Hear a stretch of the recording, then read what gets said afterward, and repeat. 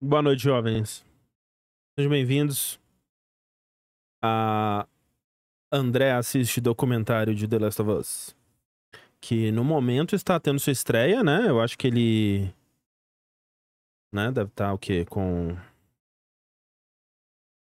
10 minutos? Ó, 10 minutos de duração, pô. 10 minutos. Exato, o quadro de sempre, né? Que a gente sempre tem aqui. Se tem uma coisa que a gente tem nas lives do Jogabilidade, são quadros recorrentes. E estamos aqui pra continuar essa tradição, né? Onde eu assisto o documentário de The Last of Us 2. E estou empolgado. Estou empolgado. O primeiro documentário, Grounded, é muito bom. Dito isso, não achei o documentário do God of War, o 2018, tão legal assim. E, a bem da verdade, o documentário do Psychonauts, né, o Psychodyssey, talvez tenha estragado para sempre qualquer outro documentário de videogames. Será que tem spoiler? Com certeza tem spoilers. Com certeza. Assim, não sei se de cara, mas com certeza. E aí a gente vai assistir essa caralho, não sei quanto que dura. Chuto que 1h30. Sei? Não sei. E aí a gente vai, dependendo, jogar alguma coisinha antes do saideira. Quem sabe já sair daqui empolgado pra jogar o modo roguelike do 2. Essa live vai pro YouTube, vai dar problema no copyright? Eu imagino que não. Eu imagino que não, né? Isso, vou jogar o No Techirne, Álvaro. Isso daí mesmo. Tudo bem, Tuzeira. Valeu. Mas assim, só quando upar pro YouTube, às vezes, que a gente descobre, né? Que aí a gente recebe a notificação. Tem legenda? Boa pergunta. Vamos descobrir. Tem legenda em tcheco, serve? Tem legenda. Olha que alegria, que beleza. Que maravilha. Então tá. Não quero anotações, não. Enfio no cu anotações. Tem 4K? 4K, porra. Aí sim. Caralho. Então tá. Então vamos dar play nessa caralho aqui. Vamos ver de qual é que é.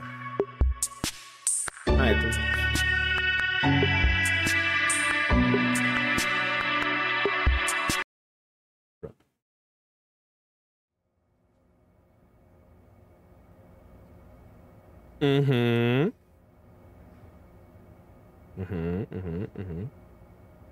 Eu tava pensando sobre isso, né? Quando lançou, eu pensei, será que eles estão fazendo um novo Grounded? E aí não falaram nada, eu pensei, porra, infelizmente não.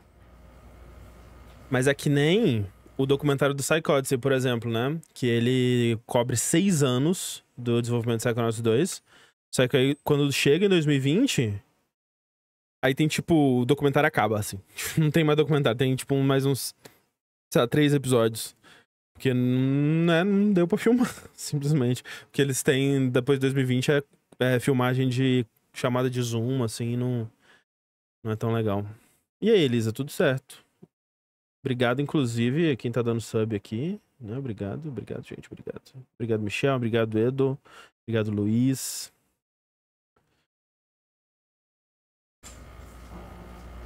Obrigado, Rafael, Douglas.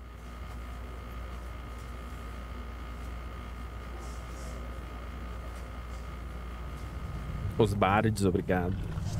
Olha, tem um quadro do Parapa ali no fundo, não sei se vocês conseguem ver. Ok. A legenda deve estar pequena, né? Vamos tentar aumentar um pouco a legenda. Como que faço? Legendas. Opções. Tamanho da fonte. É melhor.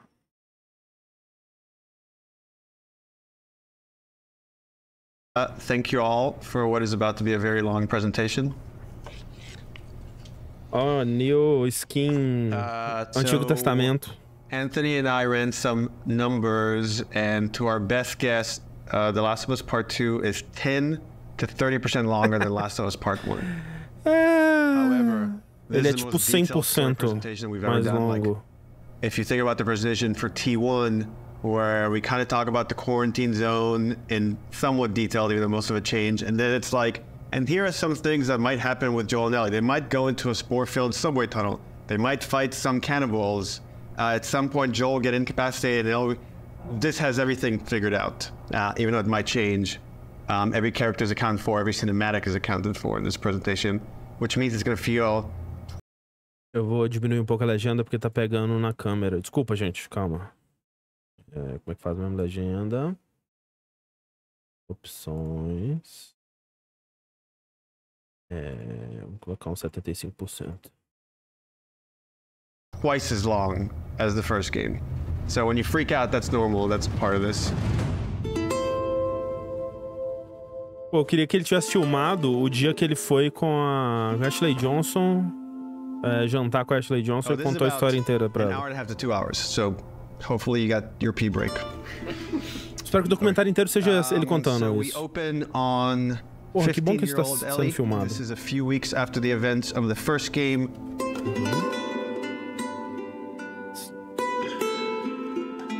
É correto, né? Porque realmente começa algumas semanas.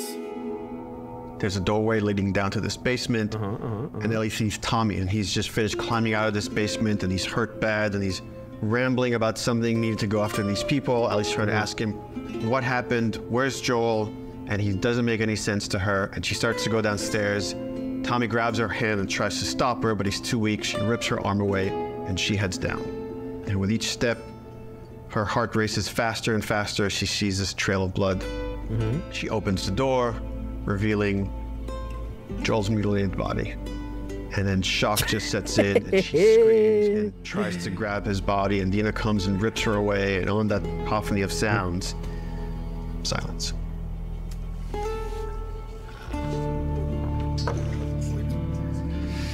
Oh, we're just getting started.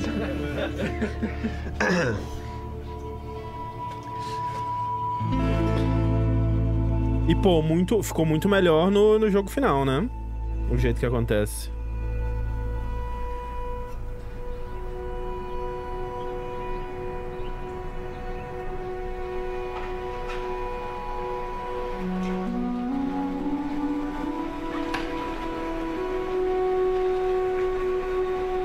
Imagina você andar de patinete pelo seu trabalho. I've been working on this game since we finished. Well, really been thinking about it since we finished The Last of Us. So many people were like, Last of Us 1 is so perfect. It should never have a sequel.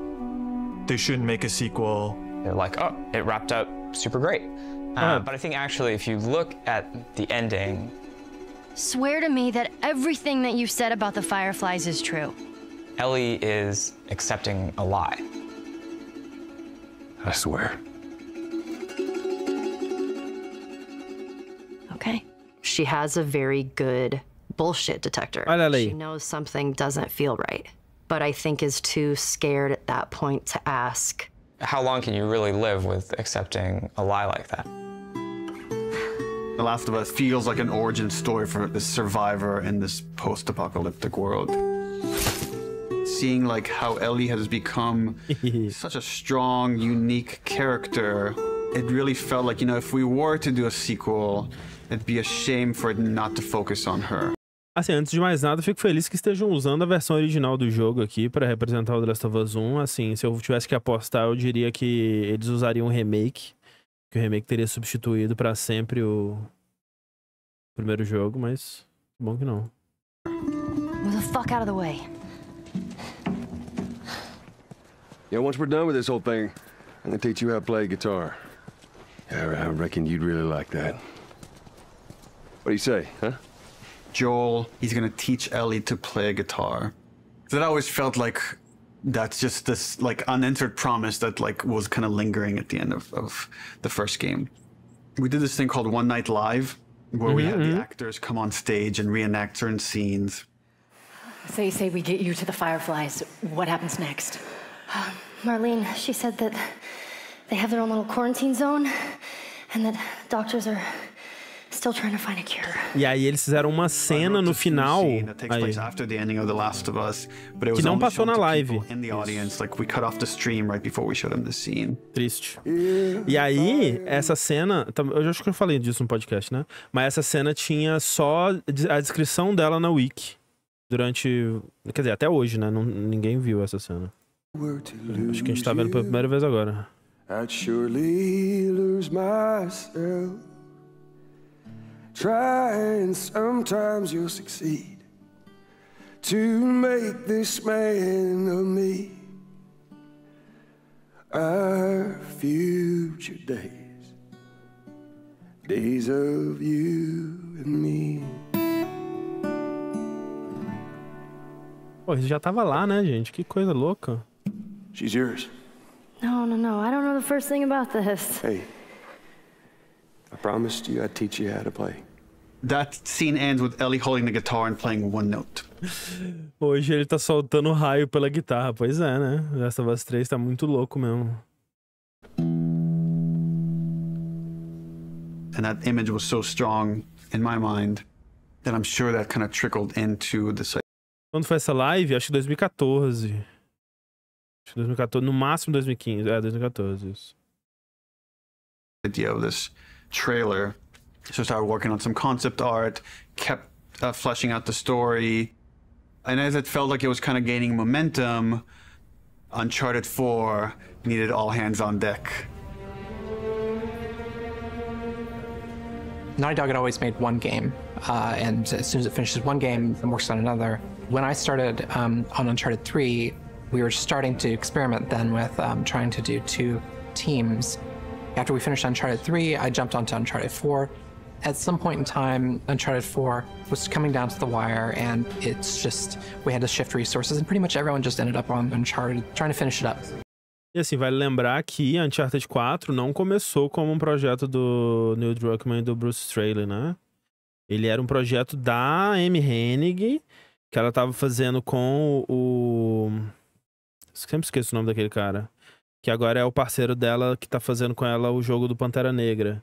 Ele que trabalhou com ela naquele jogo cancelado do... Stashwick, como é que chama? Alguma coisa de Stashwick. Que era um ator também tava escrevendo junto dela. Ou produzindo, não sei. E eles trabalharam juntos naquele jogo cancelado de Star Wars e agora estão trabalhando no do Pantera Negra. E aí, por algum motivo, que a gente não sabe ainda exatamente, a Amy Hennig foi tirada, foi convidada a se retirar da Naughty Dog. E aí o Bruce Straley e o Neil Druckmann assumiram o Uncharted 4. Tanto que se você ver o primeiro trailer do Uncharted 4, ele fala de uma outra história. Tipo, não é a história do jogo final, assim. Ele mudou no meio. So I said, okay, before I come on like in full force on Uncharted 4, I just want to capture this trailer.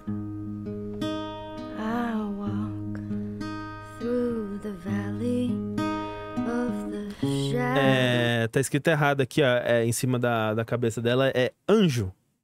Faltou o N. And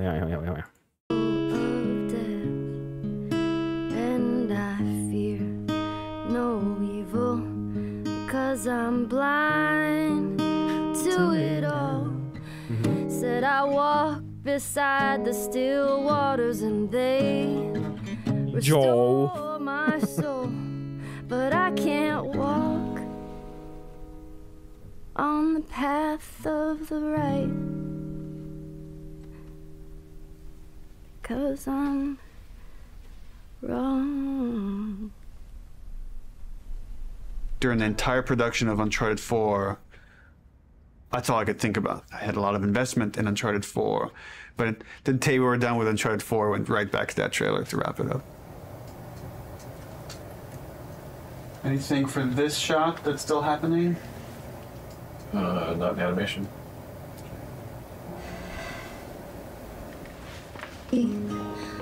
Of the shadow of death.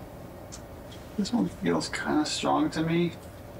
Drawing a lot of attention. Can we tone that down? Yep. Deixa eu ver do que ele está falando. Vamos tentar observar o que Neil Druckmann está criticando. Of the shadow of death. que você tá falando, Neil Druckmann? Ah, o machucado, talvez? Ah, talvez seja o machucado. Entendi. Achei que era o movimento do dedo. Vão falar do Crunch, sim, supostamente. Não sei o quão aprofundado vai ser, o quão honesto vai ser, né? Mas no trailer fala que eles vão falar assim. Actually, my biggest fear with this announcement is that it leaks early. More than anything, I have nightmares about this trailer leaking early before we get to PSX. Imagina quando vazou, né? Caralho. Quando... Não o trailer, né? Mas o... Informações do jogo. Cachorro. If we're gonna surprise people, PSX, pior que eu lembro, PlayStation Experience hasn't set itself. Eu tava na BGS quando isso tava acontecendo. Eu acho. Não, pera. Foi nessa PSX que anunciaram o Uncharted Lost Legacy também? Se for, eu tava na BGS. Eu acho que é. Yet, as a place where big titles get revealed, that's E3.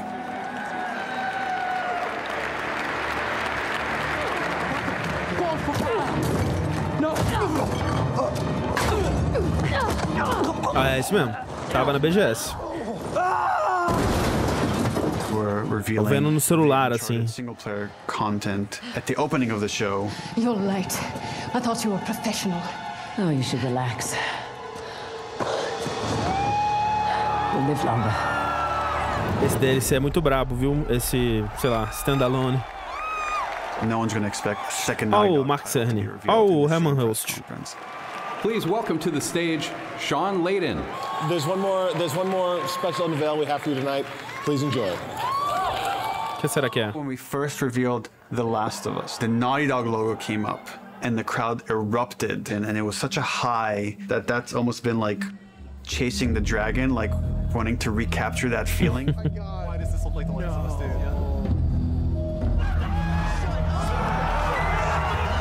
Playing it at this surprising moment, I'm hopeful it will have a similar feel.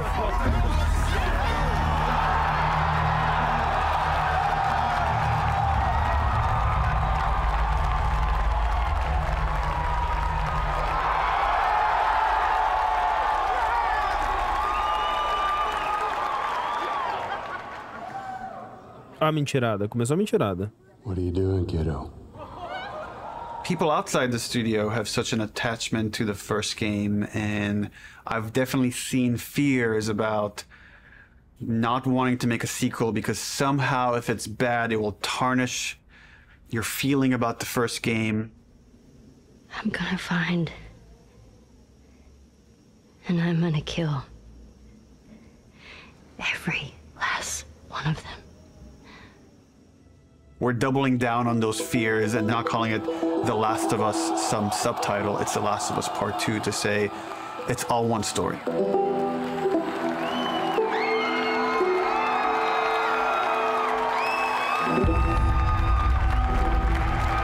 Whoa!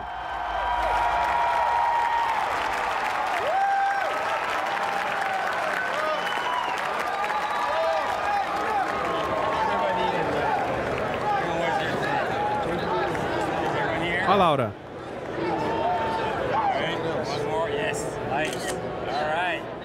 O que a Laura tá fazendo? Ele nem faz parte. É a enfermeira no primeiro só. The concept for the sequel had to feel compelling enough, have enough weight that felt like, okay, this is an experience worth creating, worth spending the next 3 years on. I became really intrigued with the idea of the cycle of violence and how like certain events would trigger acts of violence that then would beget more acts of violence. It's almost never satisfying. It never brings the person you love back. And despite you thinking it's going to bring some closure, it doesn't. We just need more empathy. Wouldn't it be awesome if we could create an experience that lets you safely explore those feelings? With that theme, all of a sudden everything fell into place and this outline emerged.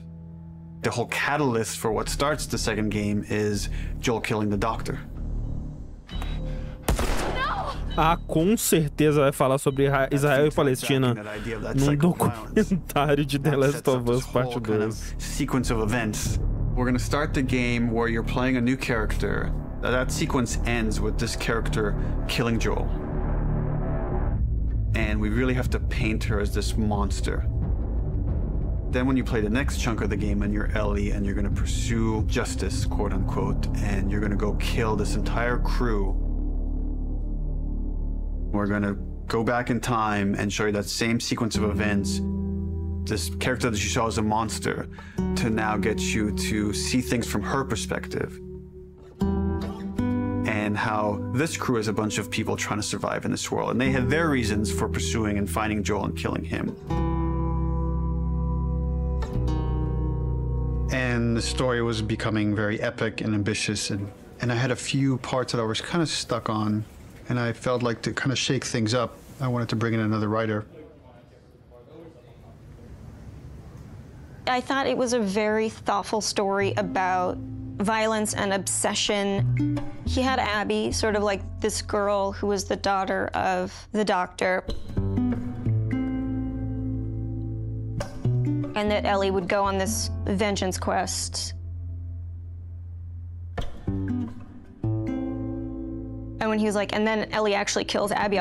Só pra contextualizar esse papo do perguntar se vai falar de Israel e Palestina, é porque o Neil Druckmann já disse numa entrevista que esse questionamento dele sobre ciclo de violência vem de uma experiência que ele teve, né, crescendo na Cisjordânia, onde ele viu um soldado sendo torturado, um soldado de Israel, né, sendo torturado e tal, num vídeo. E aquilo deu muito ódio pra ele, assim, ele ficou com muita raiva e muita vontade de retribuir aquela violência, né? E aí muita gente usa isso pra dizer que por conta disso por conta disso a mensagem do jogo é pró-Israel ou alguma coisa assim. E assim, eu não duvido que o Neil Druckmann seja, né? Eu não vi ele comentando sobre, não coloco minha mão no fogo por ele, mas eu acho que fazer esse salto pra tirar essa mensagem do The Last of Us 2, eu acho que é um salto, sem dúvida um salto. I was like, what? Tipo, é algo que aconteceu quando ele era muito jovem, sabe? Ele absolutamente não... É só uma reação visceral, assim. Challenging what this story can be. Não duvido também, Elisa. She's wanted to add more romantic intimacy between the characters. Those are areas that I've been, I don't know, more uncomfortable writing that stuff. After the first day, she was telling me that she went home and told her husband that I think I just got Ellie's girlfriend pregnant. Because that was her. Teve isso dele ter assinado essa carta? Eu realmente não vi. Deixa eu dar uma... Porque realmente tem essa dúvida. Que aí... Vou ver aqui...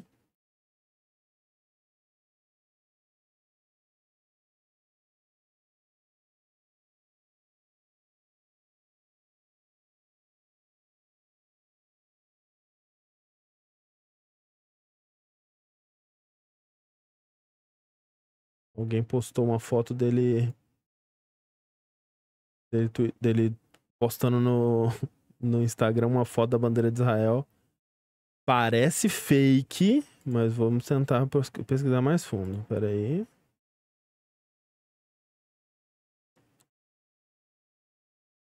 Como que foi isso?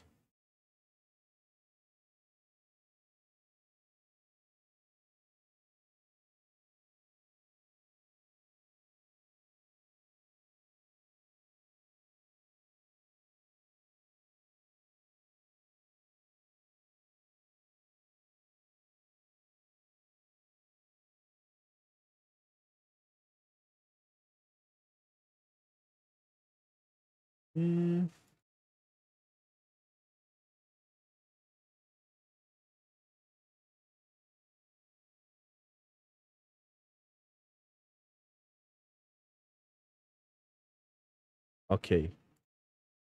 Bem claro aqui, então. Um puta de um sionista safado.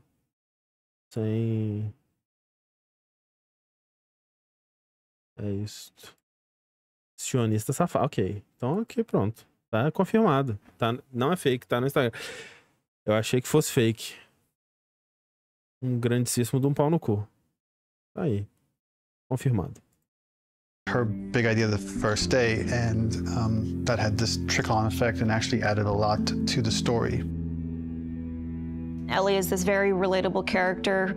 I thought she was a perfect vehicle to challenge this notion that violence doesn't have a cost, because it does have a cost in reality. It's going to ruin this girl.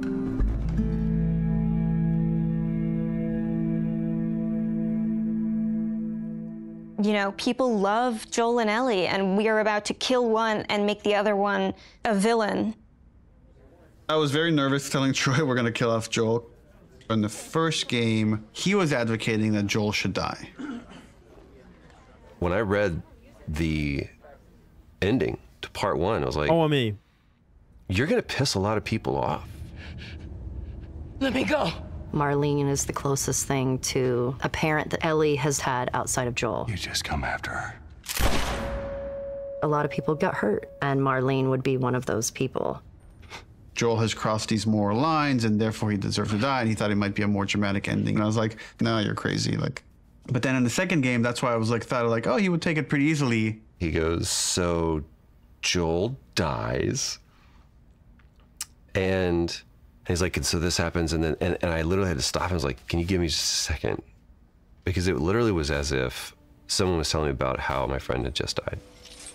I think he kind of took it hard. It was like the character meant so much to him. É, uma coisa é ele querer que o Joel morresse antes do primeiro jogo lançar, né? Daí depois do impacto que o jogo teve e tudo mais, eu acho que é mais difícil, fica mais apegado. Se a gente vai fazer um segundo jogo, já descobre que vai morrer no começo, né? Pesado. We're gonna kill off this character. His role is gonna be much smaller on this one. All of a sudden, it was, please don't take this from me yet. Ellie is scared to be alone. Everybody that she's loved up until that point, she's lost them. It's hard to imagine the story without Joel dying. Like, you feel that hate, Ellie feels that hate. You're one-to-one, you're on the stick, and that informs the rest of the story. This way, come on! Grande momento.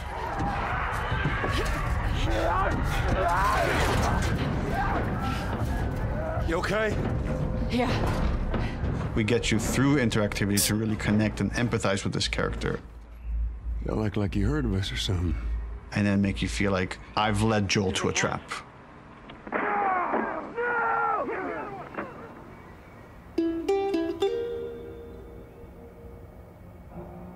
When we started out making Last of Us Part 2, Neil actually wanted to be very ambitious about changing the game almost entirely. That's weird. In the first like 4 or 5 months, the game was actually kind of an open world, inspired by Bloodborne. Uau! Oi? Que?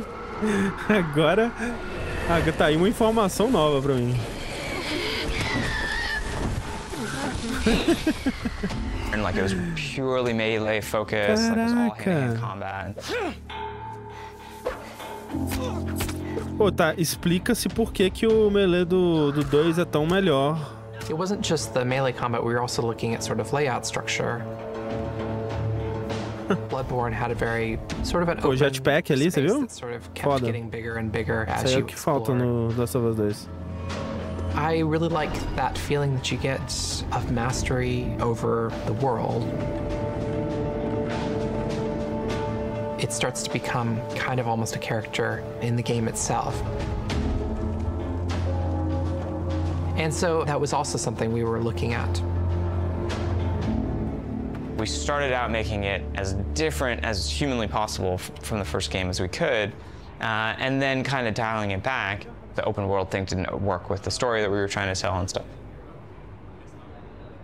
So in pre-production, we spent a lot of time just doing setups. I've got your back. Self-contained sort of units that tried to expound on a single sort of idea. Trying to start out with sort of simple shapes and building up to... Infectado nadando não tem não, né? Acho que não. More complex shapes. And starting out with one or two mechanics and building up to those mechanics. Hey! Even our experiments, we try to add like as much context as we can. Like we establish a goal that you're going to be going for. We establish beats so that there's like an emotional journey. The stakes are raised. Legal, o diálogo provisório. Journey you're going to be going for.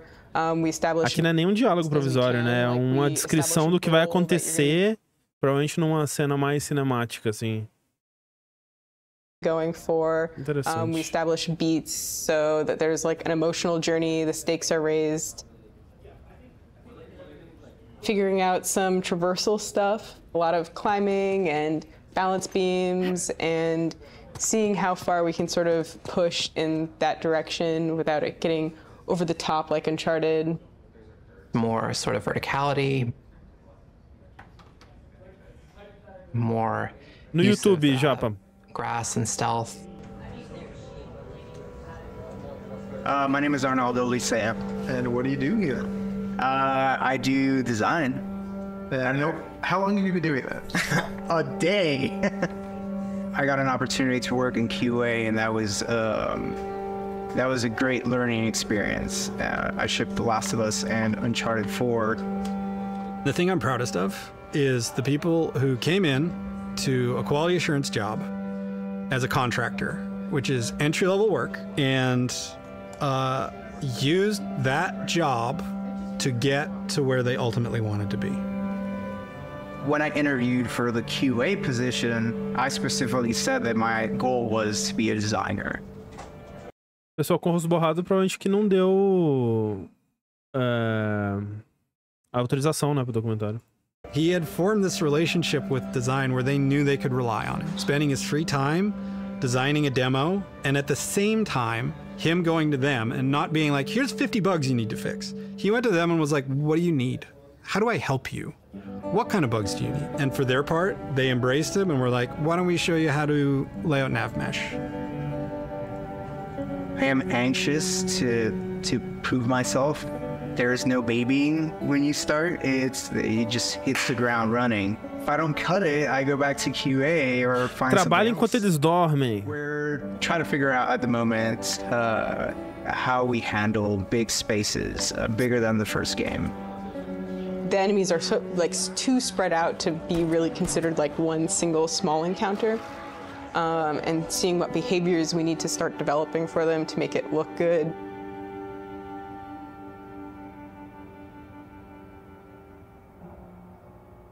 The opening of Seattle, that whole section was pretty slow and quite linear in the level design. Let's assume that there's guys in this building, someone's starting to shoot at me from the second floor.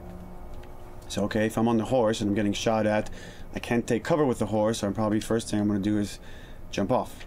And that's slow and clumsy. Cavalo bem maybe stealth. we can make that faster. It's like, but once I jump off, I'm going to want to take cover behind something. It's like, okay, I'm taking cover.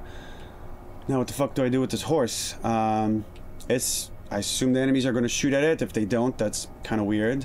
Does Dina ride off with the horse to help it stay safe? Well, that's acho que é isso que ela faz, não? A relationship with Dina, and if my partner leaves me, that makes me like her less. I'm like, okay, so Dina has to get off the horse and take cover with me and help me engage with the enemies. E aí o cavalo vai embora? Okay, but the horse is still there, so what happens with this horse?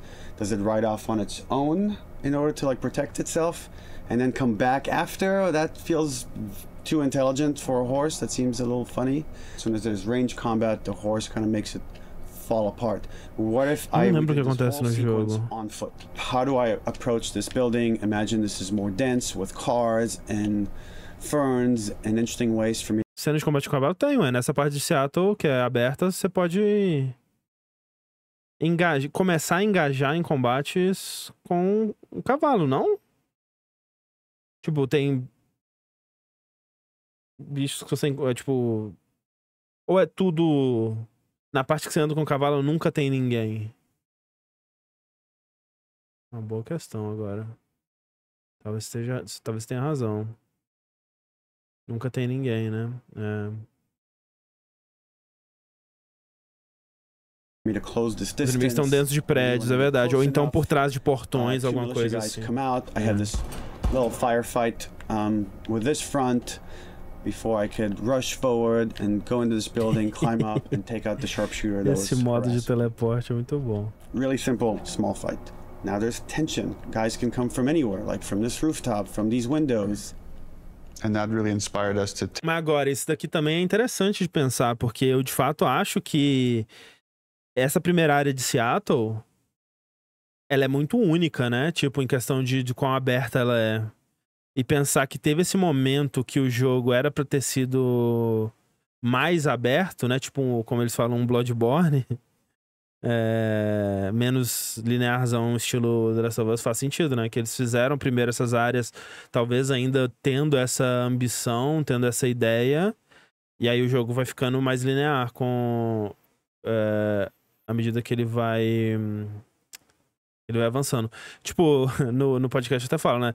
Tem como até se extrapolar uma razão narrativa por isso, né? Que nesse começo a Ellie e a Dina estavam procurando a Abby, ou procurando os WLF, né? Então eles têm uma área maior, né, pra procurar. Então faz sentido ser uma área aberta, né? E aí quando você tá jogando com a Abby, por exemplo, ela já conhece Seattle, então ela tem um caminho linear pra seguir pra onde ela quer ir e tal. Mas obviamente que eu sempre tive essa sensação também que, tipo, nossa, que estranho, né? Ele é bem aberto no começo e depois ele afunila. Não funila também, ele tem áreas grandes depois, mas nunca uma área tão grande quanto essa. Take some pretty drastic changes as far as Sim, eu não falo de linearidade como algo negativo, não. Opening up the layout to give the player more options as far as they explore the city. Eu gostaria que tivesse mais uma área dessa aberta, talvez uma com a Abby, assim, mas não acho linear negativo, não. Deixa eu voltar um pouquinho. Now there's tension. Guys can come from anywhere, like from this rooftop, from these windows. And that really inspired us to take some pretty drastic changes as far as the flow, inserting more combat, opening up the layout to give the player more options as far as they explore the city. You can imagine this as being kind of the hub with it poking into streets, and I could go into the streets and explore and find those locations, what we're kind of calling dungeons. So that's the plan. Some of these changes are big, but it got us excited. This feels like a true... É bem essa vibe mesmo, né? Dungeonzinhas, assim. E pelo menos umas 3, né? O banco e as duas que podem ter o combustível. Scale, it's about scope, it's about can we actually build this thing? The scope is always bigger than the last game. It always has been. It always will be, probably.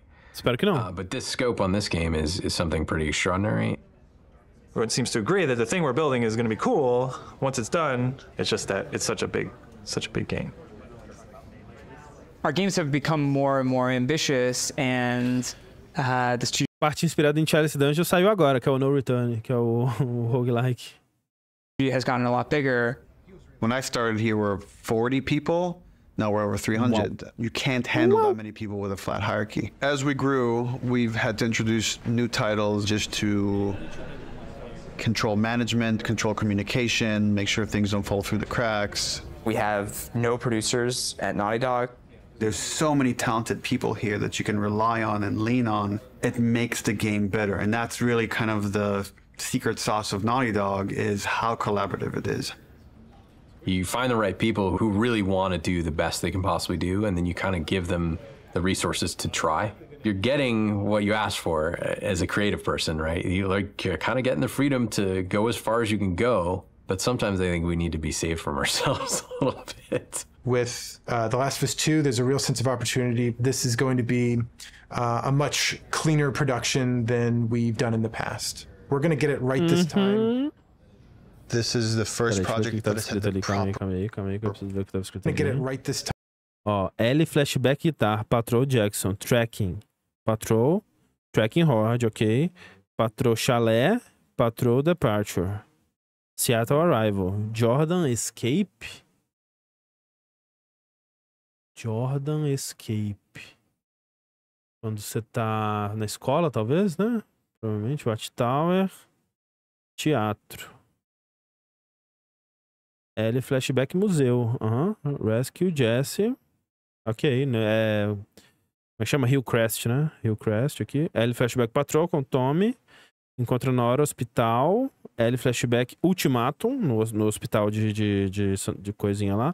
Flooded City, aqui é o terceiro dia.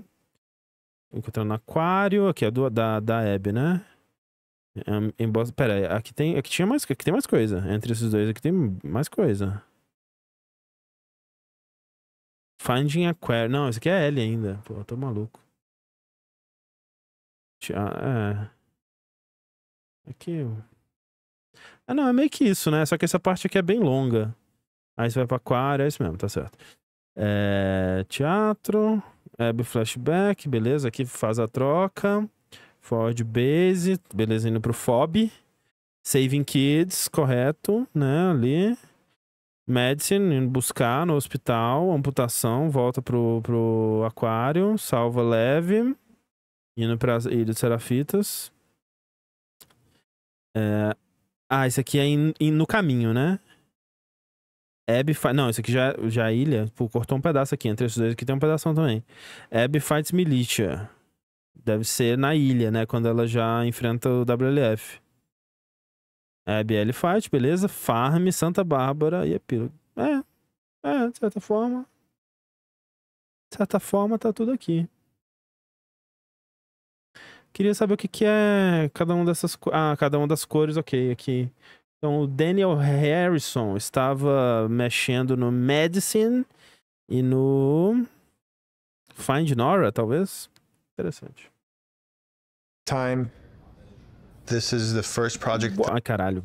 Peraí, gente, desculpa. Done in the past. We're gonna get it right this time. This is Fob Isaac. Entendi. The first project that has had the proper pre-production period where me manda o XLS aí. Story, beginning, middle, and end before we started production. That hasn't happened. I don't know if that has ever happened. Now that I think about it. It's a very, very messy process, which is again why it's a lot of times really difficult to schedule. I think right now we are planning on springtime of 2018. So when springtime of 2018 comes around, The Last of Us 2 isn't in stores, you can look back at this and say, well, I guess their plan wasn't exactly set in stone. Parece que o prazo já é com risadinha, né? Tipo, primavera de 2018, esses pândegos. Historically, we've done very poorly at being efficient without the pressure of an external deadline. Every time we have some showing of our games, if it's going to be seen publicly, it's got to be one of the best looking playing things in the industry. For example, the first trailer was coming online, and that forced us to define the look of our game, define the location of where the game takes place, define Ellie's look and her age and her hair and her outfit. We're forced to make those choices. We can't just keep iterating because there's a deadline. We want to try and schedule the game using these milestones as soon as possible. Assim, eu acho que eles vão tocar no assunto de crunch, mas não necessariamente o jogo ter sido adiado 2 anos significa que os 2 anos que ele foi adiado tenham sido em crunch. Acho difícil 2 anos de crunch, né? Eu acredito que tenha que ter sido crunch nesses 2 anos, sim. Mas os 2 anos inteiros em crunch acho pouco provável. Which means we gotta quem keep sabe. marketing rolling, which means next E3, 6 months away, we need to look at a gameplay demo. E3, it's always been the biggest and most extravagant showing of the game industry. There's something special about the energy of E3. We need to figure out what the gameplay is. Saudades Right A3. now, it's just we've got a bunch of like cool prototypes and stuff like that, so it's scary, but we work well under pressure. We were hoping to be really aggressive and show at E3 2017 just to really kick the project into gear as fast as humanly possible. We want to break it up into a roughly 2-minute cinematic, a flashback sequence that will set kind of emotional context for what will then go into a 5-minute gameplay sequence. We want to do this festival within Jackson.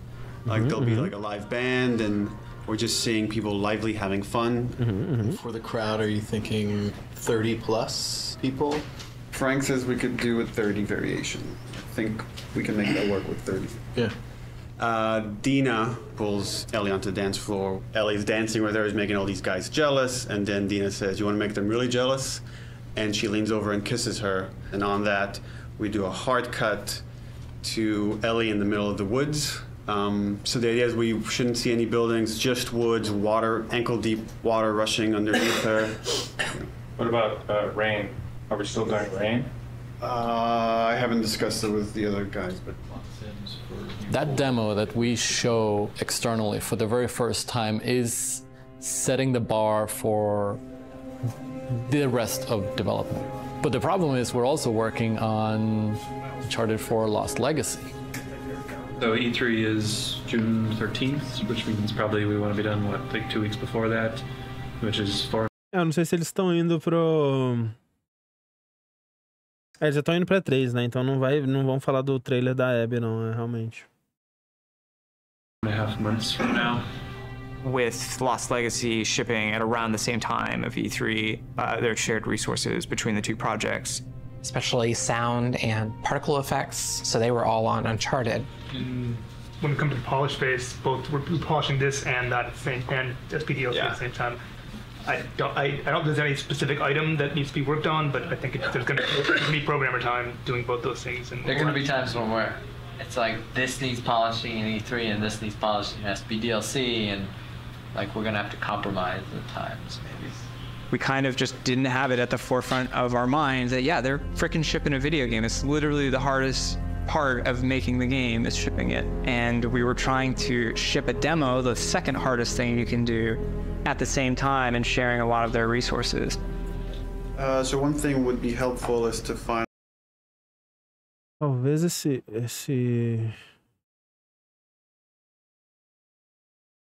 É que eu não lembro quando foi... Foi 2018 mesmo, né? É porque eu acho que eles, no momento... Eu acho que eles estão no momento de 2017... Porque o Uncharted Lost Legacy é 2017, né? Então...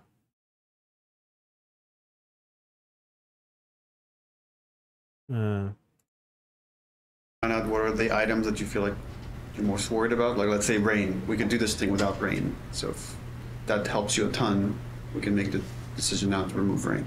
It would definitely help. How about wet hair? Well, if she's going to be swimming, then we can get around that, right? How about no swimming?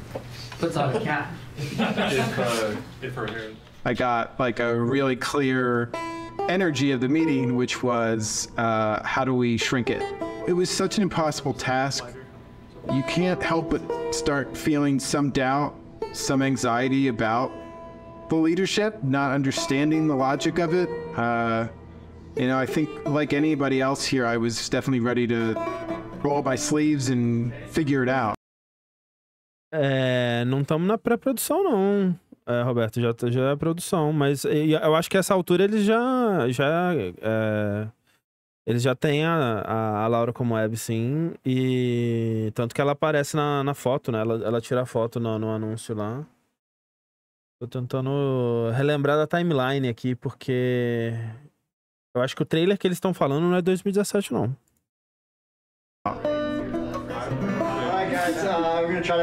Eles estão no começo de 2017, ok, então vai demorar ainda.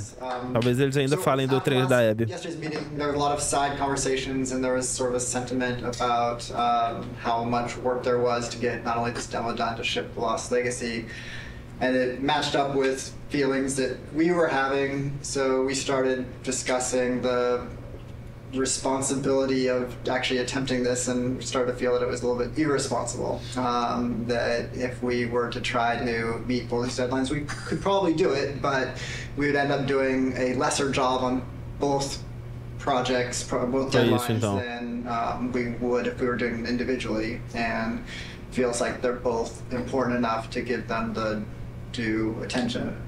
So the conclusion that definitely is there is that the demo that was discussed yesterday will not be presented at E3. Yeah. Ok. Does it mean that our main point should be just focusing on more shipping before? The Lost Legacy? Yeah. Yeah, definitely. But I mean, we should still try to. We don't, like I said, just want to just completely halt work on this and all hands on deck on Lost Legacy. The idea is still to finish the demo just to give us a buffer so that these two deadlines aren't overlapping. Okay. It's just now we have more time to work on this demo properly without the pressure. Once that meeting happened, it was just like, right, of course. I'm not in the Twilight Zone. It makes sense not to do this. It felt really nice seeing the leadership kind of having the teams back and seeing the logic of the situation in front of them. That's it. Okay, cool. Thanks. Okay, so are you pissed off? Eu quero esperar para ver o documentário completo, para ver como que eles vão falar sobre a questão do crunch, porque pode ser muito... então, pode ser honesto e eles estão mostrando uma decisão correta feita pela liderança, ou né, eles estão mostrando só as coisas onde pessoas falaram positivamente, né, sobre isso. A liderança é aquele cara que estava sentado ali, é o Nate Wells, se eu não me engano. Ele era, né, o presidente da Naughty Dog antes do Neil Druckmann. Am I pissed off? No. What am I? I guess in one sense it's relieved. Evan Wells. Because there was concern of whether we could hit the quality that we know we need to hit for both Lost Legacies and for our what was going to be our Neil Druckmann tá, maldito Uncharted sempre atrapalhando os meus planos. I was excited to get this demo done and get it out there and get the reaction, but now it's going to have to happen at some other point. What we've decided to do is deliver the demo at around the same time, but that's going to be purely internal and the demo... E se vocês acharam que essa foi uma reunião tensa, vocês realmente deveriam assistir o Psychodyssey. Rapaz. Tem umas ali que você acha que vai sair soco. Demo won't be 100%. I was excited to get this demo done and get it out there and get the reaction, but now it's going to have to happen at some other point. What we've decided to do is deliver the demo at around the same time, but that's going to be purely internal and the demo won't be 100% shippable. Gameplay and design and animation are going to be locked in June. Then we back off, we finish Lost Legacy, and then resources free up to finish the particle effects, the lighting, and the sound. And then we ship just the glossiest, best looking demo you've ever seen. We burn that to a disc at the beginning of January, and then we don't touch it again. And nobody sees it until E3. Vamos ver o quanto que esse plano vai dar certo. Really interesting to see if we can really commit to being done, 5 months, 6 months in advance of E3, and not be tempted to say it could be a little better. Let's go back. People are just chatting. I'm writing stuff. And we really just need to have the discipline not to do that. But that then left us as okay, what's our next marketing beat? What are we going to show next from this game? So now we have a new plan where we're going to release a cinematic around PSX time. I think we're going to do it at the Paris Game Show. That seemed like a pretty intriguing scene to introduce Abby. That whole scene is going to be our next marketing beat. And then we're not going to say much about it, about how this fits into the game, where it fits into the game.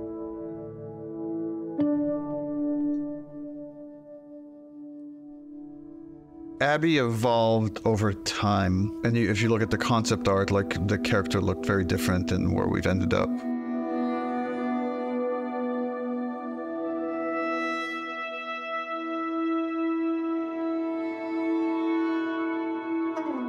I don't remember at what point we decided to go with someone really kind of muscular and broad, but I remember once the idea came up, it felt very fresh.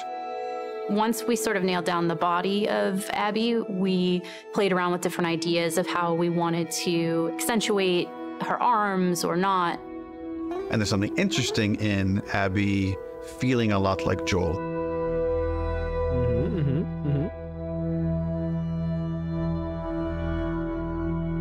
So when I got cast, Neil was like joking around, and he's like, you should probably beef up in order to play her. And I'm like, ha ha, ha, yeah, it's mocap, whatever. And he goes, no, really, you should probably beef up to play her. And I was like, oh, yeah, you're right. I should totally start deadlifting as much as possible.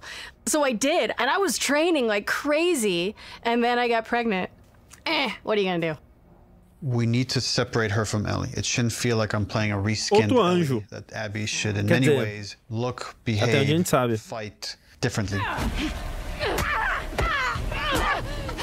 Por favor, Laura Bailey, não seja uma acionista safada. So in gameplay, we've discussed, well, she needs to have different upgrade trees. It means we have to make the investment of capturing a whole different moveset for Abby. We can't just remap Ellie's animation onto Abby. Holy fuck. Abby has a fear of height, and there's stuff we're doing with the camera to make you feel vertigo. And that helps build empathy. It makes this character real. Essa parte é tranquila. We let you both live. And you wasted it. She's aesthetically a very intriguing and iconic and powerful character. Abby, who are these kids? They saved my life. Can you take a look at her? Once she's killed Joel, what is Abby's motivation? What is she trying to achieve? Her redemption is really taking care of Yara and Lev, these two kids that are from a warring faction. You know, she has been taught to hate them. Ela nasceu com estadunidense, exato. Reaction to them. It's about saying, can you come to love your enemy? Scars built all this?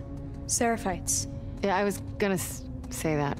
These are kids that grew up in a very different context as Ellie, and, you know, how they live their lives and experience the world is totally different. Got you a present. I'm getting really attached to Lev. He's been able to keep his head up despite losing so much himself in a world that is so harsh. We're taking too long. Can't move any faster. I won't do your sister any good if we're both dead. I really like his dynamic with Abby. Her having this. Difícil dizer o quão intencional é, mas sem dúvida é uma leitura que fica bem clara, né? Quando se joga o jogo Mecha Madeand. This like fucking brassy little sidekick who calls her on her shit in a way that nobody else can. What's going on between you and your friend Owen? Oh my God, Lev, now? It seemed really awkward. Just go. Who understands the sort of sense of being orphaned in the way that a lot of people can't. How long have you two been on the run for? 2 days. What the hell did you do? I shaved my head. They want to kill a little boy because he shaved his head. I am not trans, so it's a very delicate thing to tell a story of an experience that I've not had. And that's something that we want to take seriously. Did you hear what they called me? Yeah. Do you want to ask me about it? Do you want me to ask you about it? No. Okay. It's really about trying to create a multifaceted character who is trans, and that is absolutely an important part of who he is, but also a part of who he is, not the whole of who he is.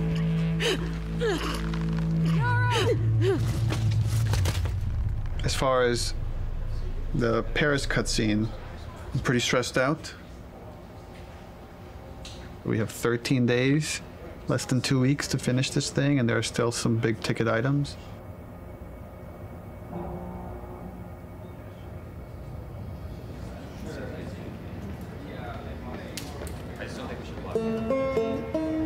Lost Legacy turned out to be a much bigger project than we originally envisioned, but now that it's done, everyone is now on board. We've got the Greenlight demo done. She's putting on quite the show. Bella Jess. It's very real. We're in full production now, so I guess that's the short of it, is we're in full production now.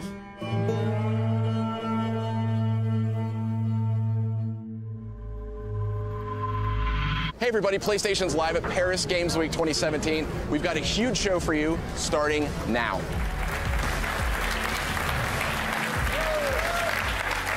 Wow. Yeah. What a great way to open Paris Games Week. Yeah. Let's have the first in-depth look at a much anticipated and exclusive title. Last of Us 2. Last of Us 2. Please, please. Please be Last of Us 2. Our fans, they want to know every last thing about what's going to be in this game. Is this The Last of Us? Neil has taken the way, you know, he kind of creates. Quando eu vi esse trailer, eu cravei. Flashback com a mãe da Ellie. Cravei. E eu estava 100% correto. Arc, or like this sense of drama, this kind of sense of Mal sabia eu mystery, que o or, flashback like, com a mãe da dramatic Ellie ia acontecer só na tension. série. Crazily has brought it to marketing. I view marketing as part of the game. It's very calculated what we put out there and how we want you to connect different marketing assets. When we first released the teaser trailer, too many people right off the bat said Joel is dead. The blown out light really fucked us in a way I don't think any of us saw coming. We actually underestimated our audience a little bit. They're so sophisticated now, so you have to get more sophisticated, like how am I still gonna surprise players and viewers? You start on characters you've never seen before in a world that like could be The Last of Us, could be anything. That creates like a really, really cool sense of Muito tension. doido que esse trailer também ele é mais bonito no jogo final do que no trailer. What is this? Yo, that looks good though. I was so excited about working on it and I couldn't say anything. It was so rough. Oh, is she gonna cut a baby out of her belly? And then Uncharted 4, you find a comic book that shows Ellie's mom pregnant. Olha aí, So olha os caras perto, com a maldade no coração. If we just kind of black out the letters, she has the same number of letters as Anna, Ellie's mom's name. Passei por tudo isso, filho da puta. Oh my god. Girl's got a good... That hammer's from the Outbreak poster. So we had that poster with the forearm of a character you've never seen before, with this like kind of wolf's head in the background. What does that mean? You know, kind of like prompting this mystery. You want people to feel like they figured everything out and then have the story surprise them. Man, if this is The Last of Us 2, bro, I'm gonna go crazy. Oh my god. Oh my god. Last of Us 2?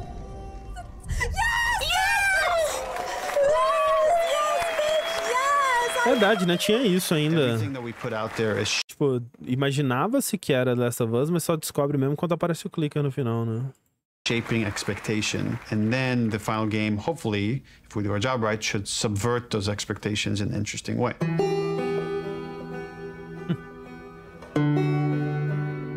We knew we were pushing boundaries with that cinematic. We are making a violent game. We're not going to shy away from how violent it is. It is part of what we're trying to say. And I thought it was a great discussion initially about what is the appropriate level of violence. When is something so violent that it just turns you off where you just don't want to experience it at all? I like that they were wrestling with those things. I didn't like some of the insinuations about the trailer being misogynistic towards the female characters. I don't think this story ever glorifies violence against women. There's no bias towards women or men. It just so happens that the two protagonists of this story are female, and therefore that's what you're going to see the most of. There has to be fail states in video games, which means a character has to be capable of being hurt. Umas mortes doídas, né? There can be no female protagonists in video games? Because that feels super sexist to me. And frankly, like, women are the victims of violence, and don't we want to see women fucking fight back once in a while?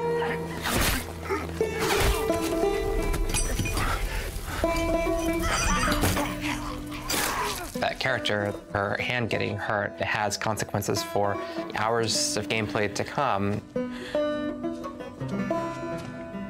One article even like asked the question, were any women involved in the making of this? And it's like, yeah, the co-writer, the lead character designer, the lead character artist, all the actresses that worked on that scene. I So fucking. Here's what I hate about that article. I'm sorry. Do a modicum of fucking research, just a modicum of research, just like a little bit before you put something out there to suggest that no woman could have worked on this because of the level of violence, because there was violence against women, because it is a video game, is so fucking sexist. I like watching graphic violence. Does that make me less female? Like, I like having a conversation about what power is. Does that make me less fucking female? I like working at a video game. I like playing video games. Does that make me less fucking female? Like, suck a dick. Don't put that in. I can't. I can't. Neil's gonna say put it in, but don't. I also don't represent all women, but I represent, like, I can represent this and say, I fucking wrote this. I wrote this. Like, I literally wrote the sentence, and then Yara eviscerates eviscerates his esophagus from his throat. I wrote that sentence. That is in the script, and I fucking stand by it. Eviscerar não tem a ver com víscera? I'm afraid of being turned into a token rather than the truth, which is like, we're being thoughtful about the female narrative. These characters are more than just their vaginas. If you want to have a serious debate about feminism and feminism in video games and female depiction of violence, and you need to not see it as a binary conversation. Não é uma víscera? Fica aí. It is an incredibly nuanced conversation. You cannot make blatant statements, and you cannot make presumptions. Fucking do your homework.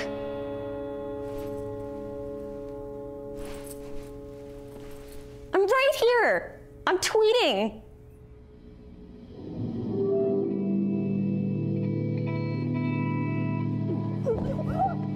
Pronto, cheiro do corpo. Então tá aí. Refutado. Refutado. The tone of the violence in the game has always been important to portray as realistically as possible.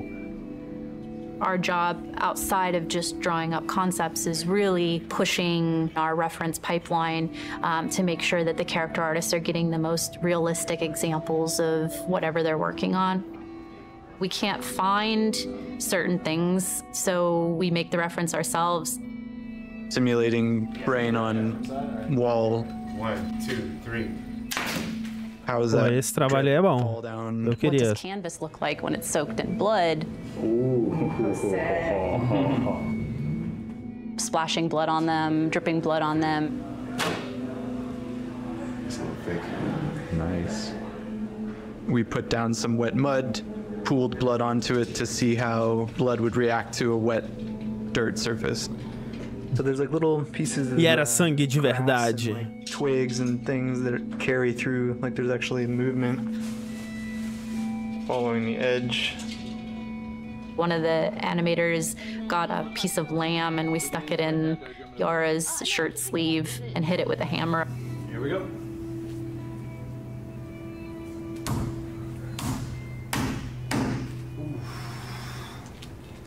Yeah, we have a break. She's gonna need to hold this as straight, because if she does this, it's gonna, you know, just the weight of it's gonna want to make it fold. So I'm trying to keep it as straight as possible. This past week's shoot was specific for the infected eating people's jugulars, and there was a concept that was done with like blood running down the mouth, but it's like, would that happen? Like, let's find out.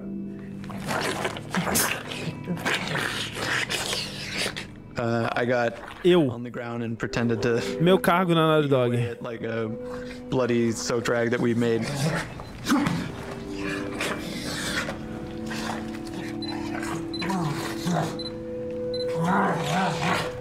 It produced some pretty surprising results because like most of my face got covered in blood. Look up a little, John, but yeah. Teeth? People here will go to that length of trying to make sure that things feel as real as possible. Yeah, we do a lot of crazy stuff here. Nobody gets hurt, but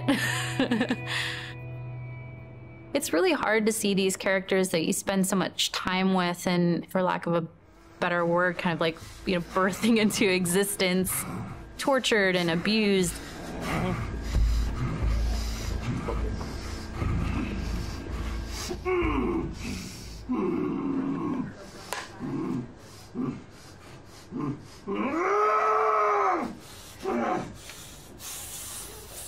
We're shooting the Joel death scene, which is like the catalyst, the opening of the game. This scene has all of Abby's crew. It's a complicated scene because it's the most actors we've ever had in a single shot. Y'all act like you hurt us. Menos do que Red Dead 2.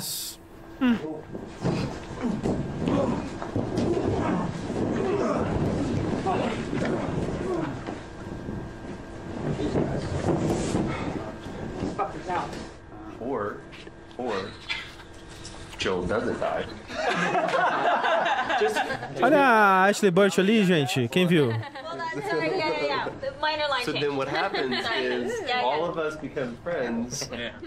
Knowing what was going to happen and knowing how it was going to happen, I got very fearful. There's so much weight to this scene. This scene has to be right. It's really difficult to reshoot it if we need to. Within the first game, having to call Troy and Hannah back to reshoot Sarah's death was very, very, very difficult for me.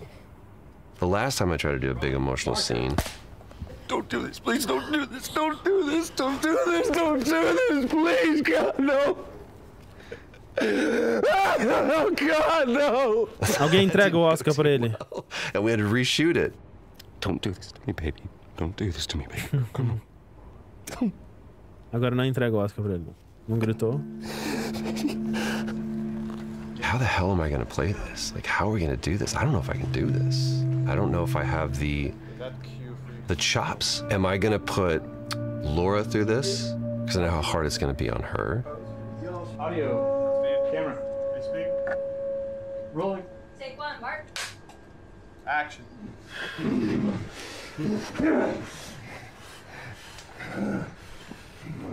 Joel Miller. Who are you? Guess. Guess.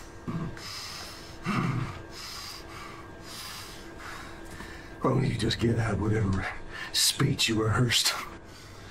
Get this over with.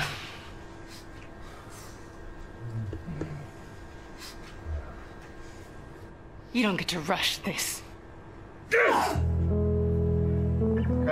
At the end, I really loved what he brought to it.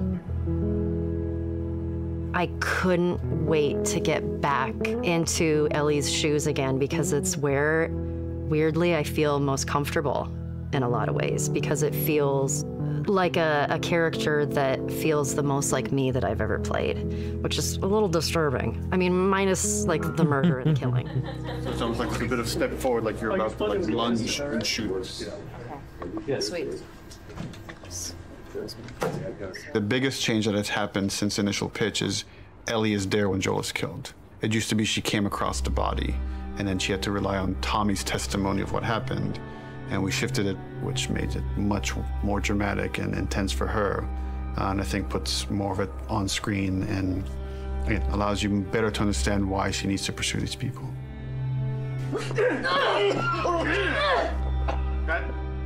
The hardest part for me was looking over at Ashley. No! No!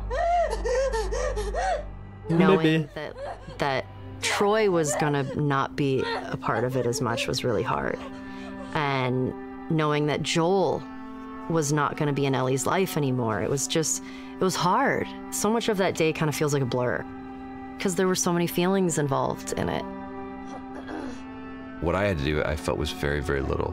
There's one reaction, and beyond that, we're on Ashley. There was no acting. There was pure, raw emotion. I'm staring in the face of that.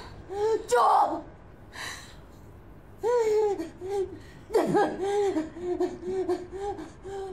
Why are you doing this? Get the fuck off me! I'd lost a little bit of my voice. I couldn't scream like as loud as I wanted to, you know, to get that frustration and that sadness out. Ashley was behind, crying, and God.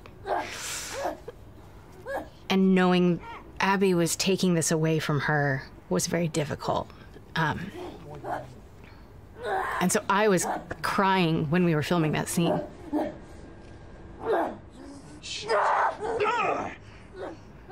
Yes, it was very emotional. You want what I want, right? End it. Now. Wait, please stop! No! No! Joel! Joel! No!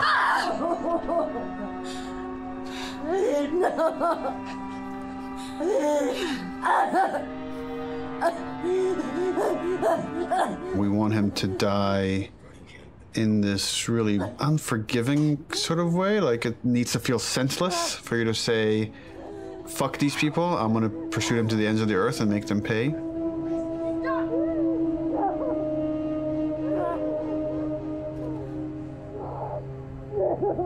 Pô, deve ter sido realmente difícil pra caralho de filmar, porque tem os dois lados, né, da cena.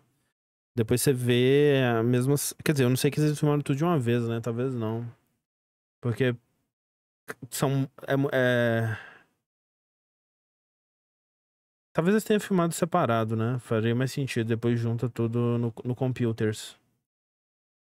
É porque é muita gente mesmo, né? Pô, muito atores e atrizes, né? Todo mundo aí. Nothing we do in post is going to make it work. Joe will take a pass at the scene, and I'll give kind of high-level notes. But he's doing it without animated cameras, without character models, without environment. And so it's a bit of a guessing game to see if this will work. So I like the concept. I felt like there was a lot of repetition and it felt long. Once like Joel's head gets smashed, I don't want a close-up look of him. Okay.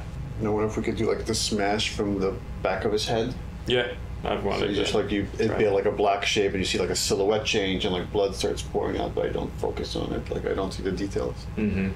When the club comes down and it's just like she's screaming, I feel like we could just take all their audio out and like music could take over. And again, we're trying to build more rage than sadness. That's going to really set up our journey. Okay.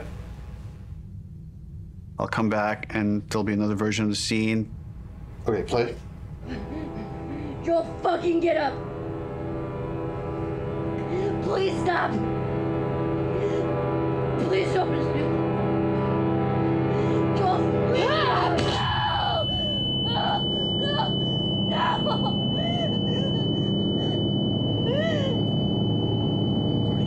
Oh! Overall, it's fucking awesome. Like I got emotional just the part where before he gets killed, it feels so fucking tense. There certainly is still a ton to do. We still have like 45 scenes that haven't even been looked at yet. It's terrifying given our deadline. The process right now is just getting Neil. We just need to get Neil into the room. Which one are we showing first? We've got essentially 3 versions. The one that I did, and this would work with what we're talking about doing with this scene, and then... Close one. I would probably say there are people standing this yours, Mel, or I got bad news. Mel, yours, this. He's canceling? He's canceled. But we had the cameras set. He's supposed to come in. He's the actually. It's good we're getting this on camera. This is what it's not about. This is what it's about.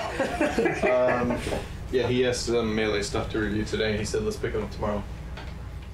So yeah, that's what happens. And so it's like, okay, all right, that's fine. I don't care. I don't care. Yeah. Ih, rapaz.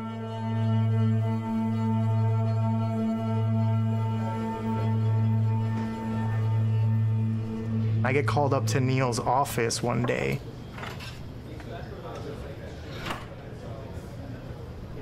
And there's like an empty seat. And Neil just goes like, oh, just sit down. I'm like, oh my God, I did something wrong. And he's like, do you know why you're here? And I'm like, no, are we gonna talk about one of my levels? And he laughs and he goes like, no, you're gonna work on the E3 demo.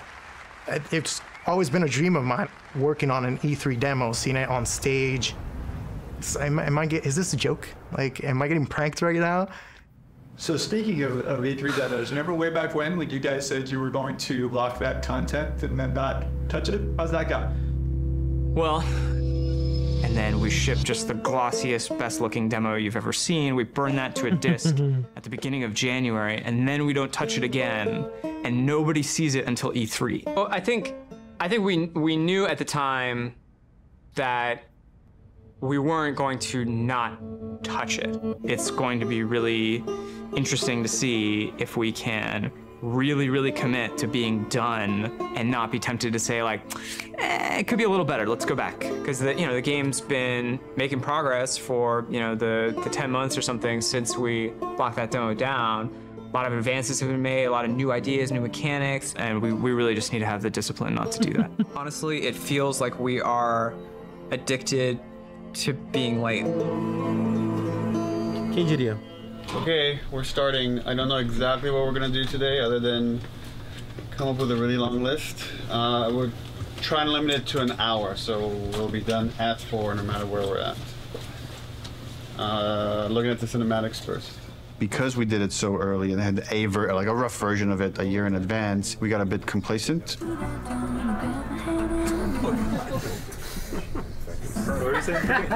Tá ótimo. Tá mesmo. Opa! Sure is. Where are we on getting physics on these strands? We are working on it. So for next time? For next time? Yes, yes. Absolutely. We didn't scramble to figure out what it is we're going to show. We had the structure of like the festival going into this fight in the woods in Seattle, but it was harder to build the momentum we usually have, and I think that panic just wakes everybody up, and it felt like it took us a bit longer to get there this time. So then you go in as if to kill this guy, see somebody over there. Sir, over here. Oh, breaks. Retest, sorry. Ih, olha lá, voltou, foi pro final do jogo. Use your imagination.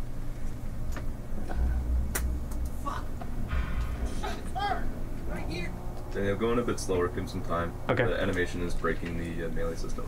Okay. So, like when he starts, yeah. So I'm confident in the demo if we finish it. I'll be frank, it's not looking great. All right, this is totally broken. For next week, let's make sure it's all there so we could actually review it. Yep. Okay, thanks, everyone. I feel like this demo is cursed.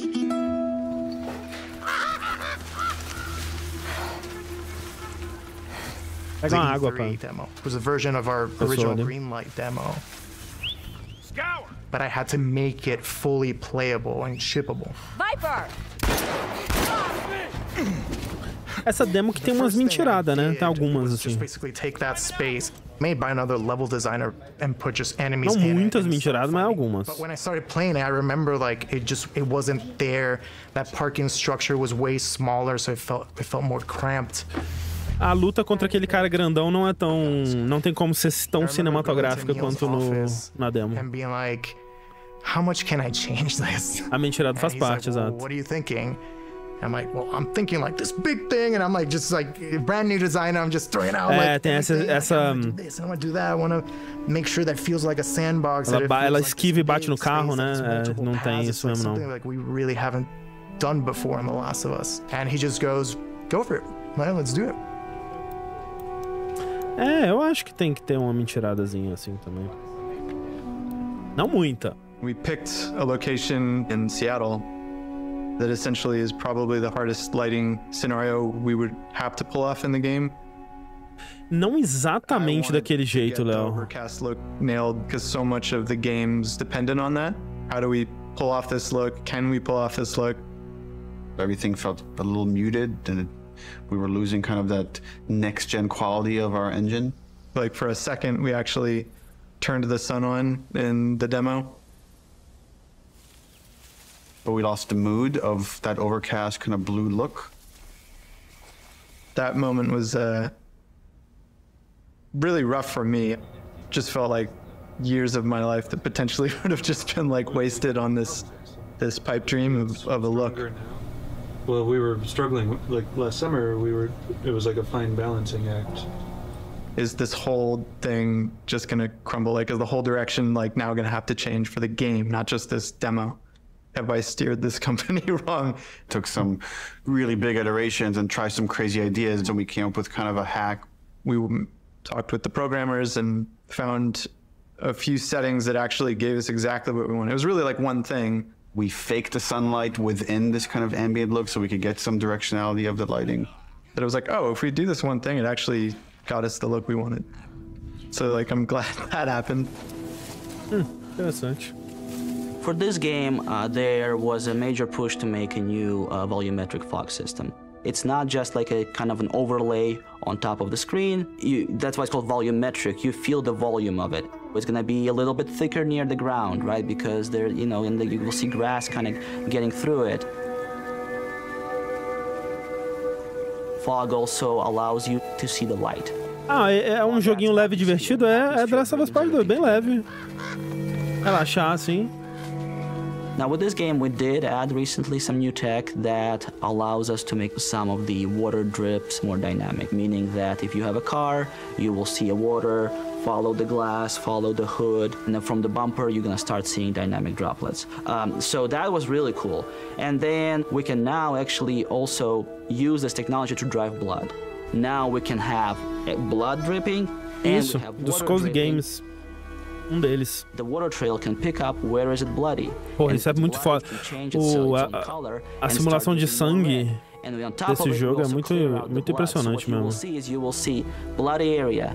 You will see water trails going down. A mãozinha. You will see the water trails washing out the blood and picking up the redness and going down. Really, really cool. In the E3 demo, we do want to show our next-gen animation system. Uma mentirada. One of the biggest animation upgrades. Aliás, acho que essa o que eles mostraram ali é o do jogo final, na verdade. Motion matching. The way that it works is it takes a pool of animation data and it picks the most appropriate clip to blend together and create just very fluid and organic movement. We want these characters to just feel grounded and believable in the world, properly shifting their weight and moving the way a real human would.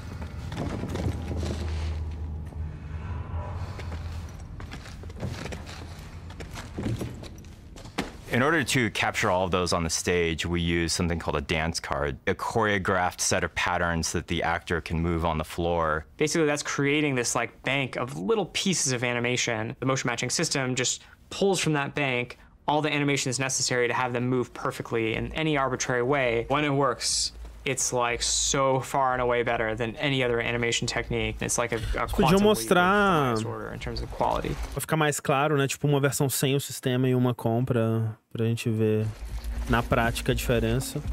Mas assim, a animação do The Last of Us 2 é absurdamente fluida mesmo.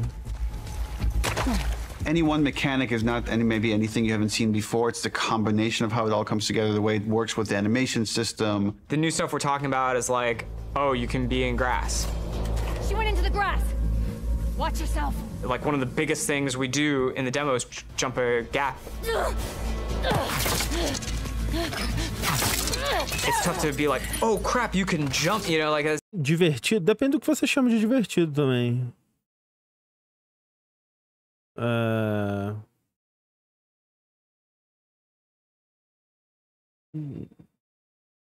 Não sei se eu diria que The Last of Us 2 é um jogo extremamente divertido, não. It's like together the way it works with the animation system. The new stuff we're talking about is like, oh, you can be in grass. She went into the grass. Watch yourself. Like one of the biggest things we do in the demo is jump a gap. Ele é engajante. Divertido, não sei se era a palavra que eu diria. Oh crap, you can jump, you know, like it's like, but it's new to our game. We have to have the best prone mechanic of all time. Yeah, no one's ever seen when I aim in prone and she actually like rolls up on her back and aims like this. Blocker! Like, it can never clip through geometry. Being able to rotate 360 in all directions. It can never, like, do a janky thing when she's reloading while doing it or aiming in water. There's like an IK thing that, like, lift her chest and head up, and then it gets too deep. Now we're in a special prone underwater. Cara, que é muito doido mesmo. Quando você para pra pensar, quando você... Não, Elisa, Metal Gear Solid 3 não fazia isso. Esse que é o lance. Nem de pé. And it's because we, like, purposely did it. Metal Gear Solid 3 é todo durão. Oh, you know, it's not as good as, you know, this other game's one, but, like, it's fine. It's got, like, no, quando você começa a listar as coisas, realmente, caralho. The thing, whatever that is. Os caras são foda mesmo. Ah, quem sabe no remake, né? Vamos ver, vamos torcer. E3 overall was amazing. The press conference was in a very different venue. They usually have them in like these big auditoriums. And this was kind of like, essa foi a E3 que teve o cara tocando a flauta japonesa lá do Ghost of Tsushima. Cachorro. Theme park idea, but it's like in a Foi a última, né? Foi a última E3. Despedida da E3. They built the whole crazy church thing, which was pretty rad. It was super cool. It was better than Mal sabíamos nós. Mal sabíamos nós que era a última E3, gente. É, foi o Keanu Reeves também, né? Pô, deu uma bad aqui agora, deu um negócio ruim. Foda. And you could feel like the tension of people trying to figure out what is this press conference, what's going on, what game are they going to show here. Então, essa daí é de 2019. A de 2018 foi a do... Não foi isso? Essa foi a última, né? Não é isso. On the Naughty Dog logo, you get this big cheer. On the Ellie reveal, you get this big cheer. Ah, então desculpa. Então não foi a última E3, não. Qual foi a última E3? Foda-se essa, então. Caguei pra essa E3. Nem ligo pra ela. Every moment that we've constructed and planned, like, meticulously for really a year now, hit. Eu jurava que era. A última da Sony, a última da Sony. Ah, é verdade, é verdade, é verdade. Foi isso. I'm just a girl, not a threat. I think they should be terrified of me. Ó, o narizinho amassando. Amassa o narizinho. Amassa esse narizinho. Amassou o narizinho.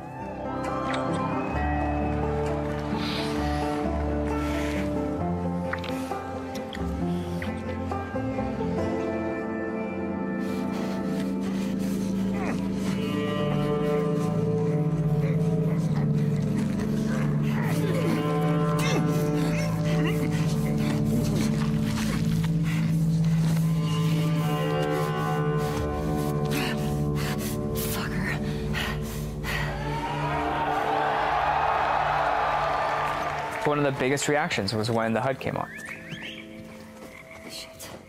They looked at that forest and thought, there's no way it can look this good, like that's impossible. But when we flash the HUD and be like, yeah, that's it, this is the real game, people are not ready for this, like this is gonna fuck you up.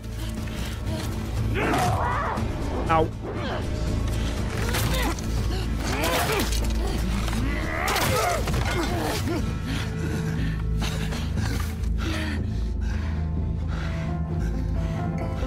See, I told you. They should be terrified.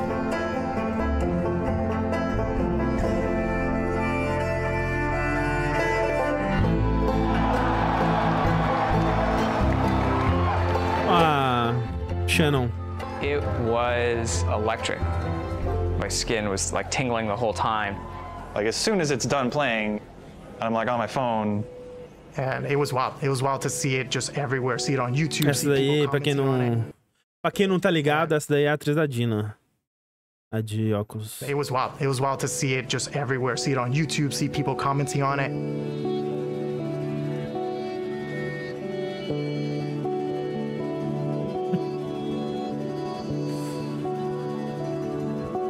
But it was a really special moment. I shipped something like as a level designer Põe no There was such a currículo. reaction to the animation fidelity. Holy crap, this is the best looking animation I've ever seen. Are you kidding me? We're on the pouquinho de mentirada. messages, Pouquinho de seeing how much mentirada. people think it's amazing. Someone's like, sort of cynically, that our stuff was fake. I guess it's kind of a compliment to the animation team for like someone Vamos to say dizer, it's fake when they're 5% working so fake. hard. And right away I 5%, responded, vai. like, don't respond, don't do anything, like it's just not professional. I was also a little anxious about it because it's a little fake, you know? Fake is an interesting word. There's an argument that he's right. It's not the final polished game. You can't just play this demo in any way. You have to play it in this very specific way. But before we even show the demo, it's like, let's not put anything in there we feel like we can't do. There was no thing of like, we don't know how we're gonna do that. It was just, we literally just don't have it systemic yet. You know, like systemically, a guy pulling you out from underneath a car, we didn't have that hooked up yet.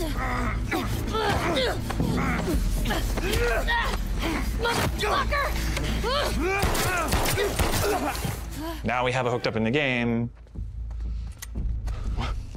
It's her! Arthur!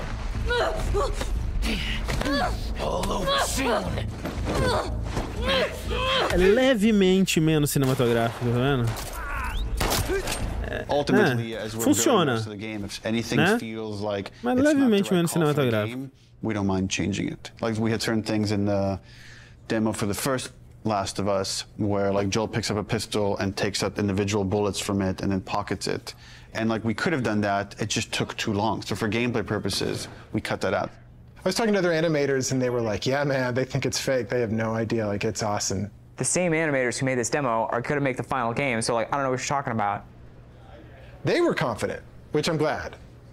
We knew what we were doing and we knew how special it was. It was a little bit of a microphone drop to the industry, and for many it was inspirational, and they were excited to be able to add some of those details to their games and their future games, and for some of them it absolutely freaked them out to see this Cadê o Dodge no carro? expected for other games. Pra dar o Dodge no carro. Ah, isso aí é mentira. Isso aí não acontece não. Part of me is like, oh shit, like they're fucking calling us out. It's like, we have to deliver this. Like we always were gonna, but now it's like people have called us out, so we have to do a full body throw animation when you pick up a bottle and you're running, and not just a partial animation because that guy fucking called us out.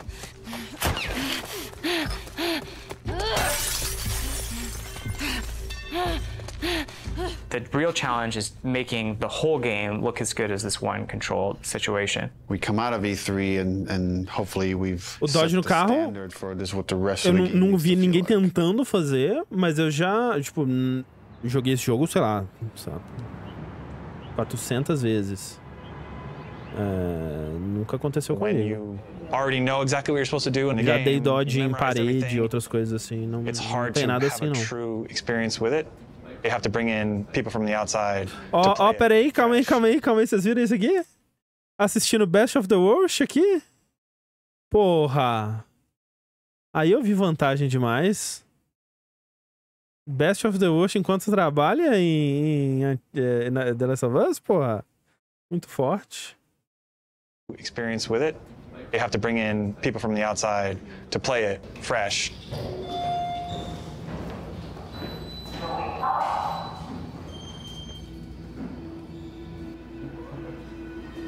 And so we try to start playtesting as early as possible. We've got testers in bright and early. They're going to start playing the game. They're actually just right across the hall over here.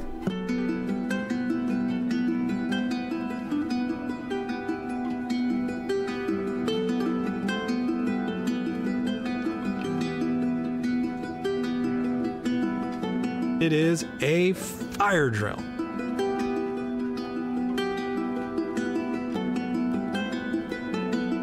Because things have to work. Quem nunca, né, Samuel? So I'm currently watching the 10 people that we have in at the moment focus testing. We've got all of their screens up, so I can kind of watch all of them at the same time, generally keep track of any kind of recurring patterns or how long people generally take in certain areas. They do things we haven't thought of. And it really shows us where our holes are. It's like, maybe I should change this. Maybe I should try that. This player's pretty lost, trying to figure out this puzzle here, and they're trying to jump on a truck. He's got a really awesome solution here where he's putting this plank on a dumpster, and now he's moving the dumpster around.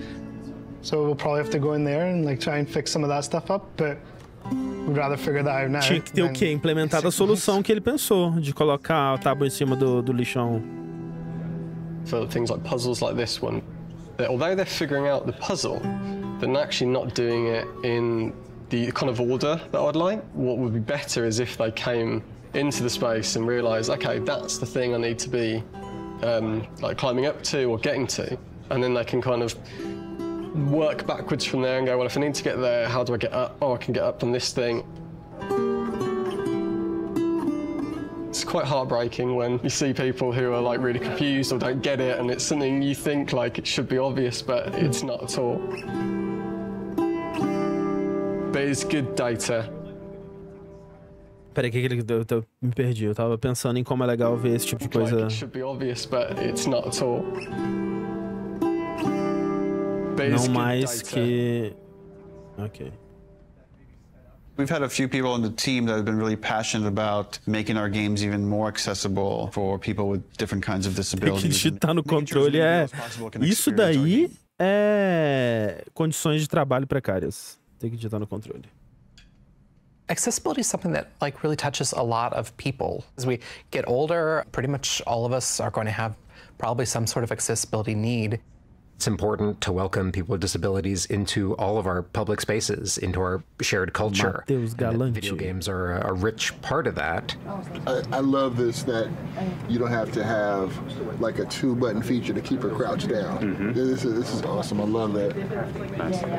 Brandon Cole, he said, I heard you had asked this game. What do you think about the possibility of someone like myself being able to play it? And Brandon is blind. I hadn't really thought about that before. I don't even know if that's even possible, but I want to try because that sounds interesting. If you click on the L3 button, it turns the screen and the character towards your next objective. So you're able to sort of instantly sort of flip. It was very much inspired by the talk you gave last time you were here. I figured. Hopefully that's a beautiful thing. We had this feature that let you navigate along the golden path. And we also had this other feature. You could like put out this sonar pulse and you'd hear where all the items and enemies were located. Pô, isso daí... Tirando a primeira vez que eu joguei The Last of Us 2, todas as outras foi com esse sistema de sonar. Pra localizar item. Muito bom.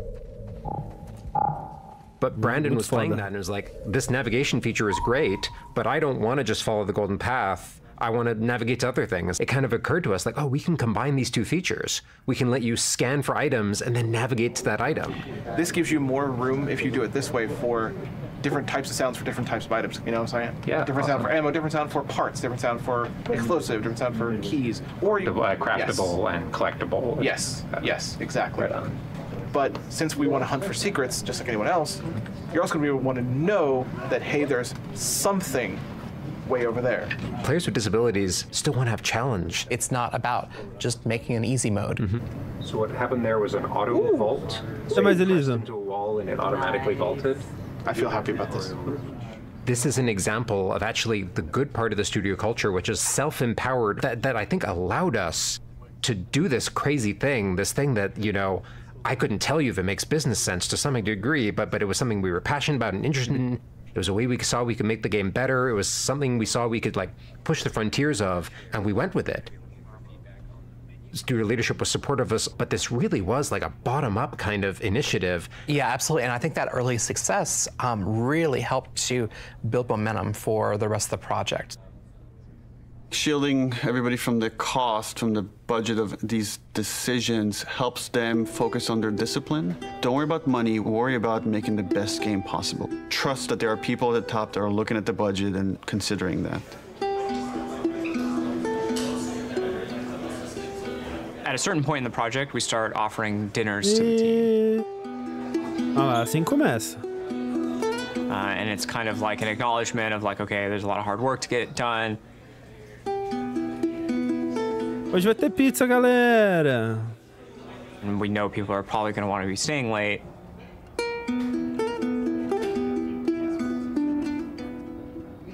Now we are crunching. Como é que eles traduziram crunching? Peraí. Now we are crunching. Fazendo hora extra. This is crunch.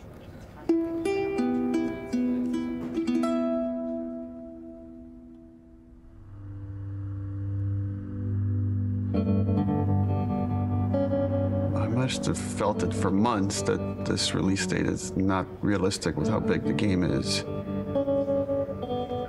People were asking us, is this a real date? Because it's not feeling like a real date anymore. So we felt like we had to react pretty soon.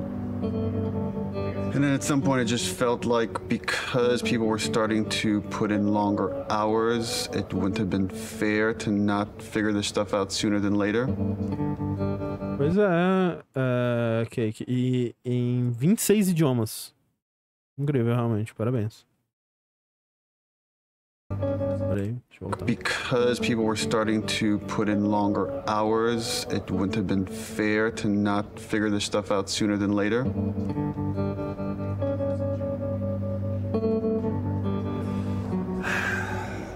We're never gonna finish this game.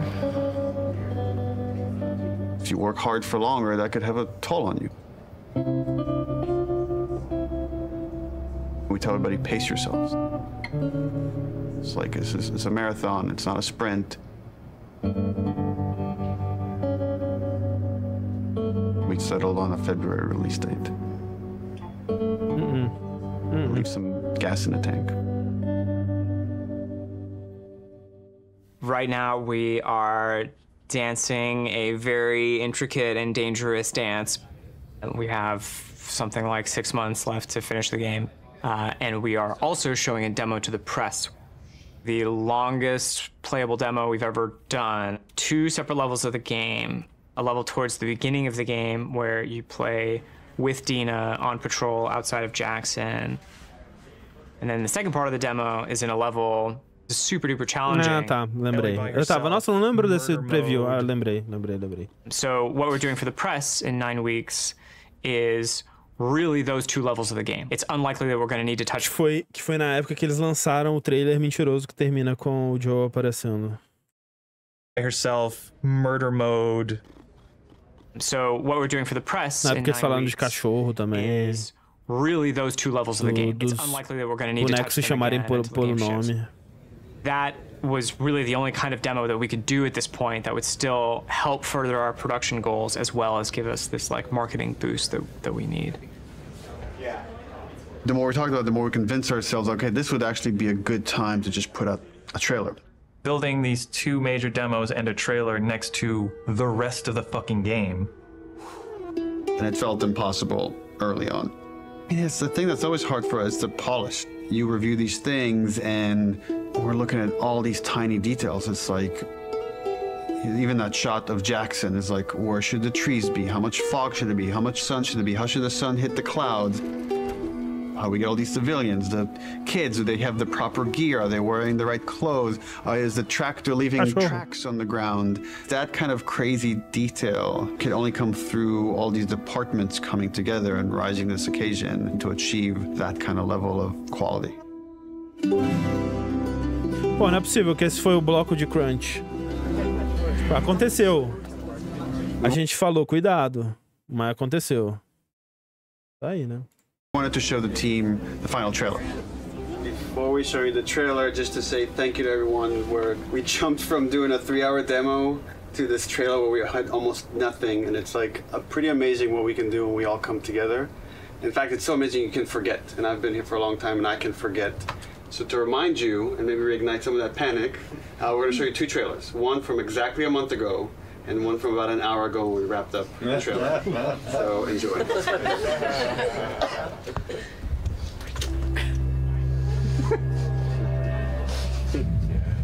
Look who decided to join us. All right, you all know the drill. Dina, where are you? Vou ser obrigado a rejogar The Last of Us 2, né? You think I'd let you do this on your own? A mentirada. O nome é Joe Real Night Lie Cinematic. A mentira tava no nome.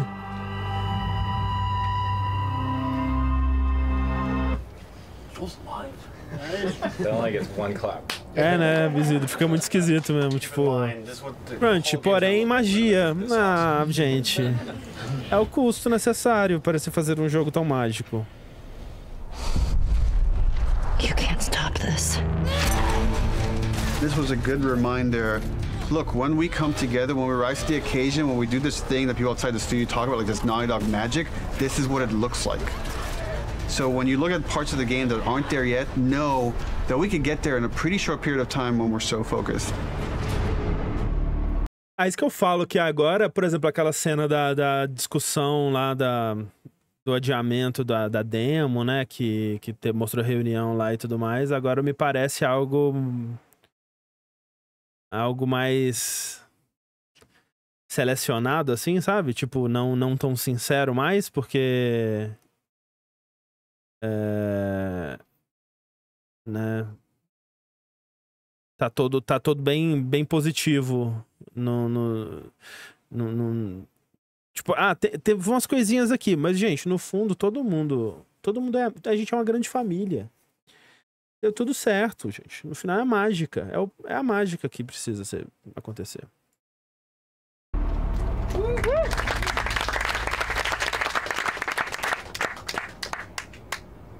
The date was the scariest part about We got the trailer done. We'll talk to you. Não necessariamente, Amorina. As pessoas que estão com a cara borrada, pessoas que saíram da empresa. Não necessariamente que... Ou que não responderam o e-mail para ceder imagem, ou que não quiseram, mas não necessariamente...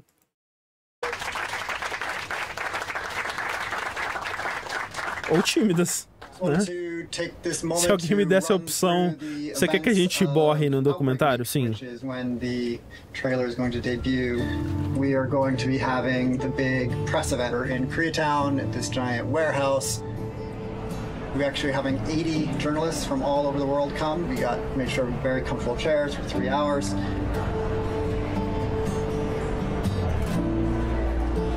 Outbreak Day is the day the outbreak happened in the Exato, né? Ou talvez é assim que elas são na vida real, né? A gente tá sendo borrãofóbico aqui. Every September 26th, we've done something for Last of Us fans. When people play these two sections, which are very different, I hope and I feel that both of them are equally impressive.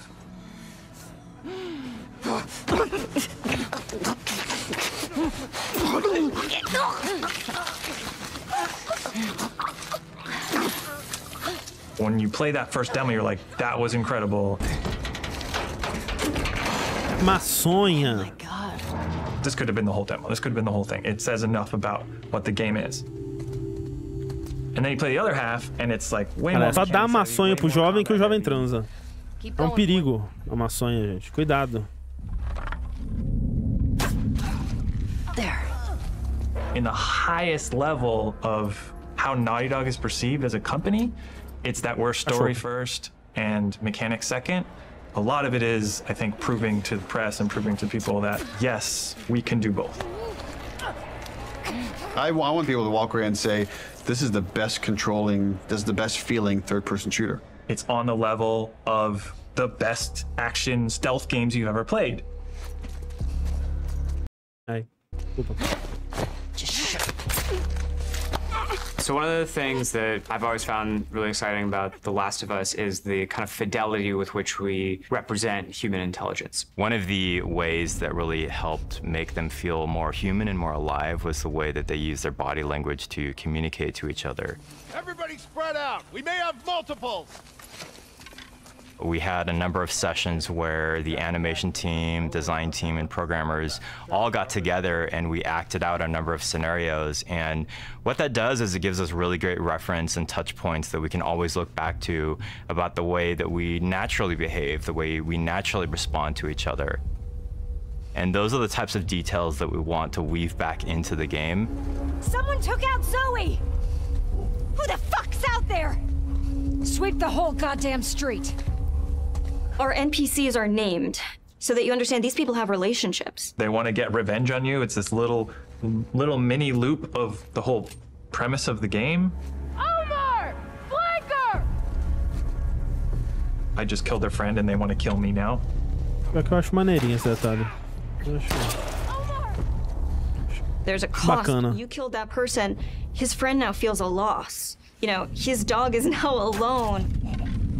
Cachorro. O cachorro fica triste, gente. Muito triste, cachorro triste.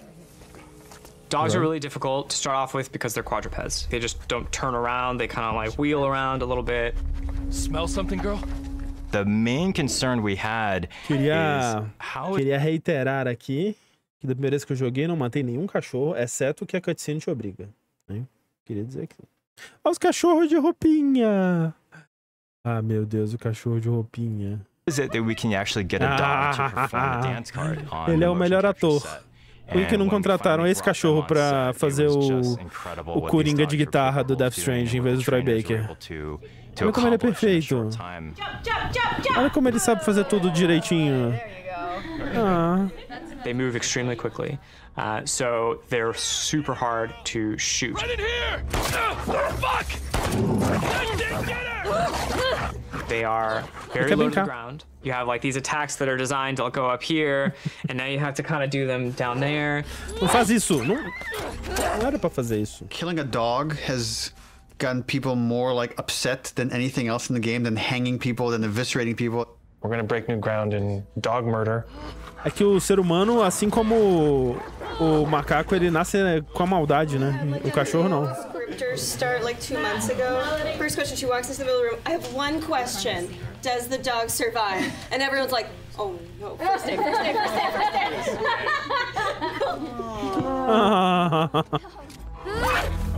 Cachorro de roupinha. So we killed it, and then you have to love it knowing that it's already dead. So there's gonna probably be people that are upset about that. Hey, Al, you wanna go to the trucks? Let's go to the trucks. With the notable exception of Alice, we took great pains to ensure that every combat encounter that you fight against a dog, you do not have to kill any of them. It's more palatable to kill people because they're all there because they choose to be there, but all of these dogs were trained to do this exact thing, and so you're killing an innocent creature. Caralho. Precisava de colocar isso no documentário? That feeling of discomfort, it's exactly what we're trying to explore with The Last of Us. Ironically, making them more realistic makes people feel more okay about killing them. We had like kind of a goofy art prototype. We had like just a very rough dog. We found that goofy dog that had no fur, people felt really bad about killing that dog. Like when you would shoot them, they would fall over dead and like give one last whine as their like dying breath and stuff. So we just really tried to like tone down the pitiability of all the dogs and stuff. Tá recitando o diálogo que ele decorou. The best sound in most games are the stuff you don't notice. The Foley in the game is extremely detailed.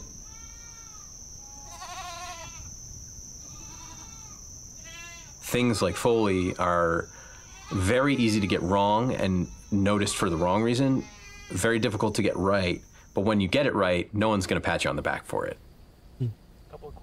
Audio guys are kind of a different breed. We listen to everything all the time. It's kind of a curse.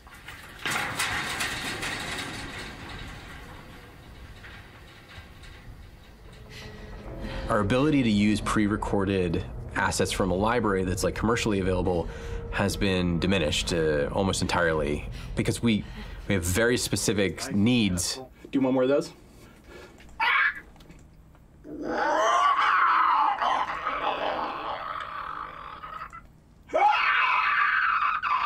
We're trying to take what we did in the first game and bring it to another level of detail.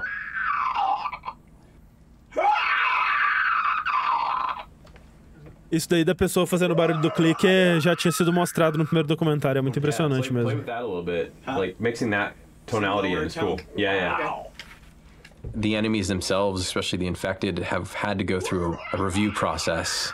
In the first game, they're pretty coarse. They're basically like on or off. They're either walking around mumbling. or they're freaking out trying to get you.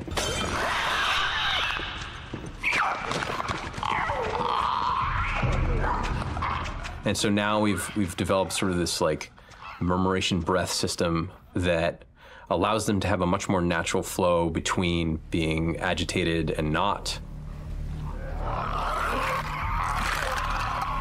E dá um nervosinho, porque às vezes você acha que ele te notou, aí você fica agressivo e na verdade ele... Aí, tipo, agora... Você acha que ele te notou, aí você... Opa, eita, porra. Aí você fica tenso. É legal. É legal.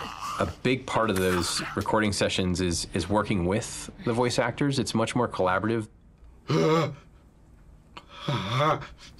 Yeah, that's cool. I kind of want to see what your more natural voice sounds like. You're basically trying to coach people that they're not zombies. Yeah, now imagine sprinting. Look. Ready, gotta press. No, that's oh yeah, cool, dude. man. Yeah, take your time, man. That's great. really great. One of the folks that we worked with, the sounds he was able to generate from himself was unlike anything I've ever heard before.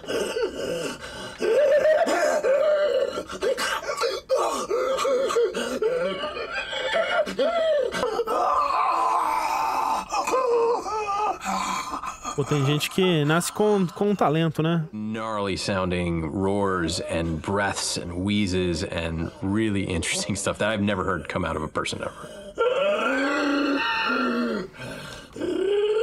Tinha que chamar o Homem-Gato do Faustão. No 3, se não chamarem o Homem-Gato do Faustão, vai refazer todos. Be jamming, and we have to be as prepared as possible, and that's what we try to do. A lot of stuff is yet to come for us, which means there's not a lot of time left, which means that it's going to get really intense. It gets really intense for everybody, but for audio in particular, we'll be here late.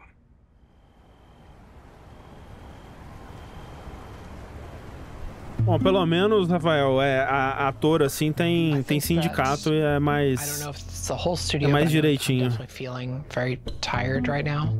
I'm feeling a little burned out.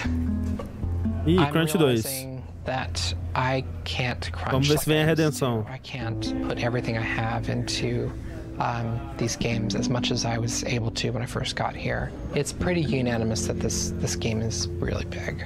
Where it's bigger than we'd like it to be. The Last of Us Part 1 is small compared to this game. My argument, make the game small again. I don't even call them small. There were times when I was writing caminho, sem dúvida. 40 pages of in-game dialogue a night. Neil kept saying, stop, you have to give it to somebody else. We will hire somebody, we will make this work. And I was like, I think it'll just be, I was just bullishly like, I can handle it, I'm tough. I would like somebody to teach me how to have work-life balance. There are some times where I wish I had somebody in production or a big brother that could be like, no, go home. This is great. This is already great. You don't need to do the next thing.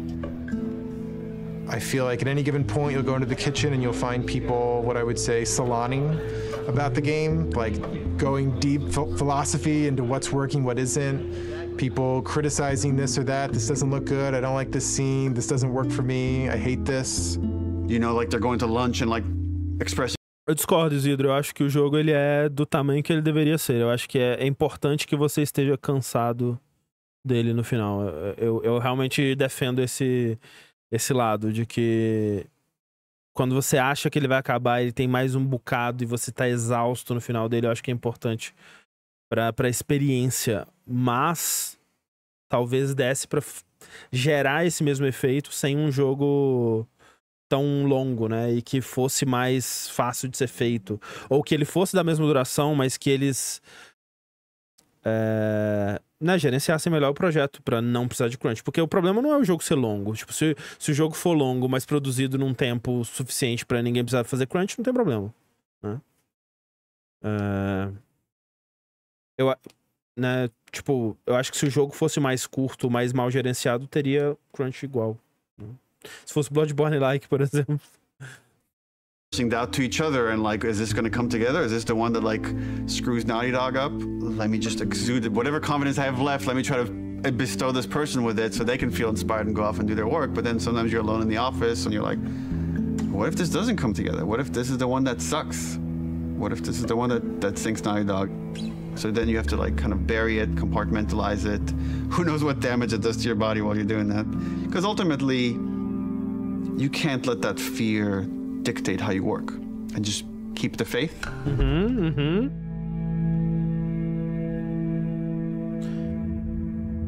Ah, caralho, eu fico muito triste com o jeito que eles estão tratando a parada do crunch. Porque, tipo, eles colocam como se fosse assim, as pessoas não sabem, né, gerenciar o trabalho e a vida, né? E eu decidi por conta própria que eu queria fazer o crunch, porque eu não queria deixar isso pra ninguém. E mesmo quando eu estou na cozinha, no trabalho, todo mundo está conversando sobre trabalho.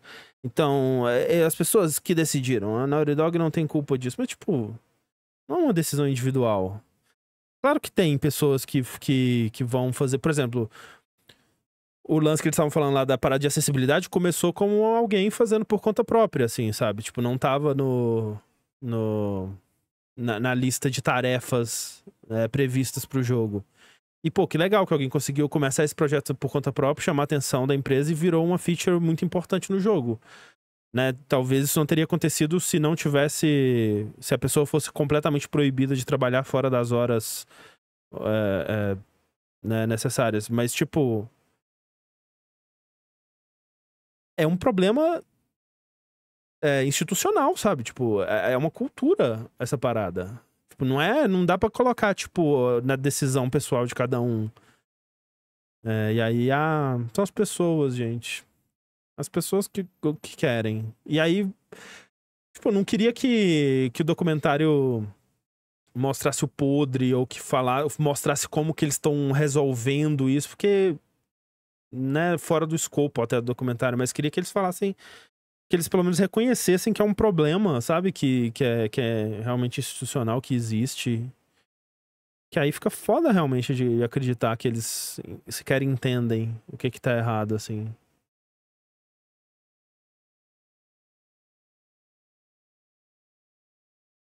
A gente ficou aqui... Tentando achar o começo de uma conversa. Sovaco cheiroso, ok. Não, assim, eu falando que pode ter certeza que o Neil Druckmann não fez crunch igual aos outros. Não tenho certeza também. Tipo, ele parece o tipo de pessoa workaholic pra caralho, mas o foda é que é irrelevante se ele fez ou não, porque ele é o porra do presidente. Atualmente ele é o presidente da empresa. Ele tem muito mais a ganhar se o projeto for bem, né? Se ele fizer crunch, ele ganha muito mais. Se ele fizer crunch, isso afetar positivamente o trabalho por conta de um planejamento ruim, ele ganha muito mais do que os outros. Exato, ele é o maior interessado no crunch, né? Então, tipo, pra ele é interessante fazer crunch. Para as outras pessoas, não, né? Ele me dá essa vibe de que faria crunch, de que viraria noite na empresa. Não duvido, mas isso é irrelevante. E na verdade é pior, na verdade, se ele tiver feito, porque aí o exemplo tá vindo de cima, né? Tipo, porra, se o cara que é o presidente da empresa agora, né? O diretor do projeto tá ficando, quem sou eu pra voltar pra casa? Né? Enfim. Talvez eles voltem nesse assunto de novo, vamos esperar pra ver.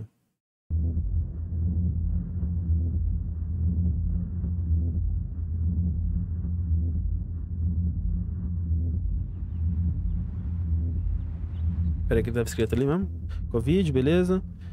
Em 2023 agora o conteúdo parou de filmar ali e agora o conteúdo em 2023.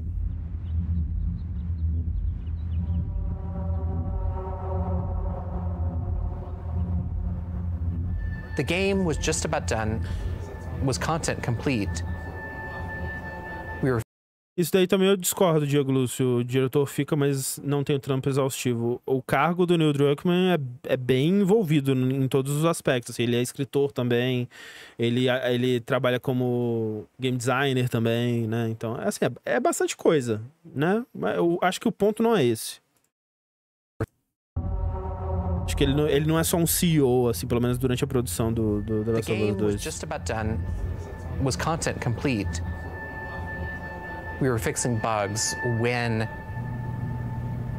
there's these like rumblings of this pandemic happening. Like, I remember when this COVID shit hit, and we're like, bro, really? Like, for real pandemic? You know, at first it feels like, oh, this is nothing we need to worry about. And then all of a sudden you do have to worry about it. And like, are people gonna want to play a game that takes place in a pandemic when there's a real pandemic? We had never worked from home. Eu vi esse dev kit pessoalmente no Play 5. O que tem um espaço pra você colocar uma pizza aqui dentro, ó, uma fatia de pizza. Esse que falta no PS5. Um espaço pra você colocar uma fatia de pizza enquanto você tá jogando. Naughty Dog was actually strictly against working from home. We did not have the infrastructure set up at this studio to work from home. And it's because we were so intense about security and leaks that all of our data, including our emails and our chats and IMs, it all had to be on a server inside the building.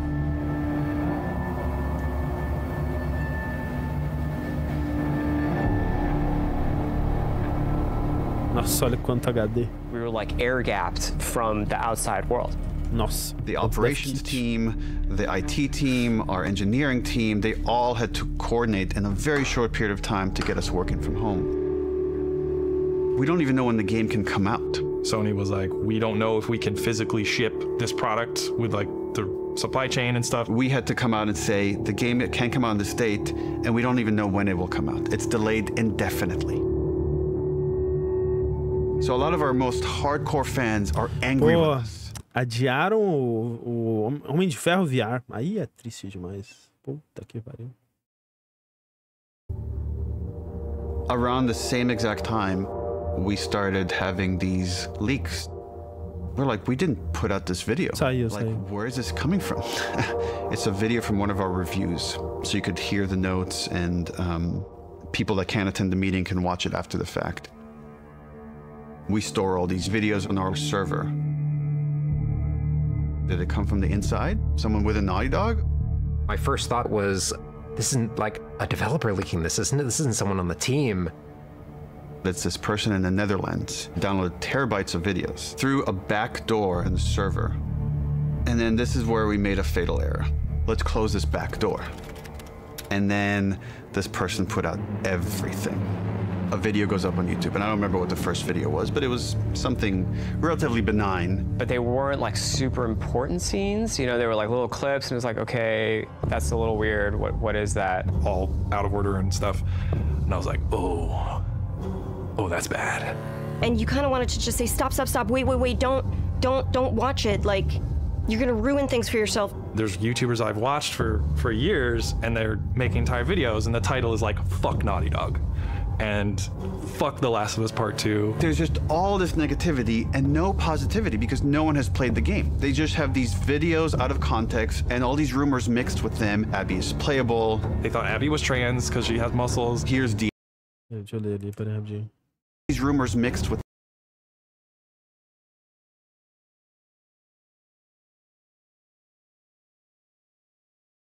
Não pode ser, metade do jogo é Abby. Them, Abby is playable. They thought Abby was trans because she has muscles. Here's the ending if they kill Ellie. And then it just turned into this whole political thing. Oh, Naughty Dog's doing this political shit.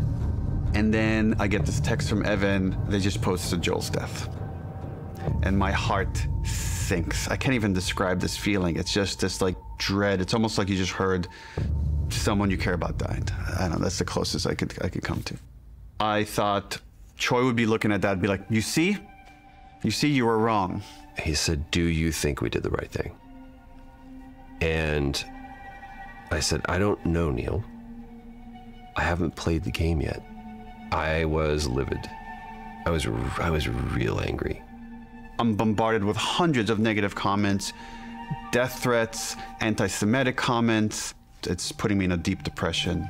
There's some stupid stuff that's like, you're a feminazi, you're whatever shit like that, but it's like some stuff was really like, you know, disturbing. The hatred, I think that was behind it. I was sad. Like, there were a lot of days where I would just cry. Every time I went online, it was just, that's all I saw was death threats and threats of violence, and the worst of it, the really like hardcore death threats got passed along, and they, you know, made sure that they weren't anyone that like lived close by.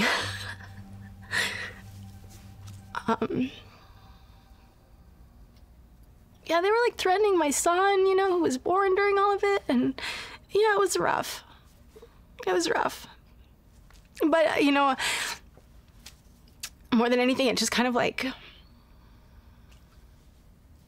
it kind of like taught me to kind of keep a distance, you know?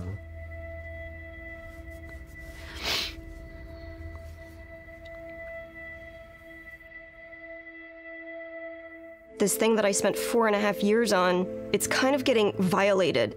And then for 2 months before release, there's like nothing you can do. You can't release the game sooner because it's not done yet.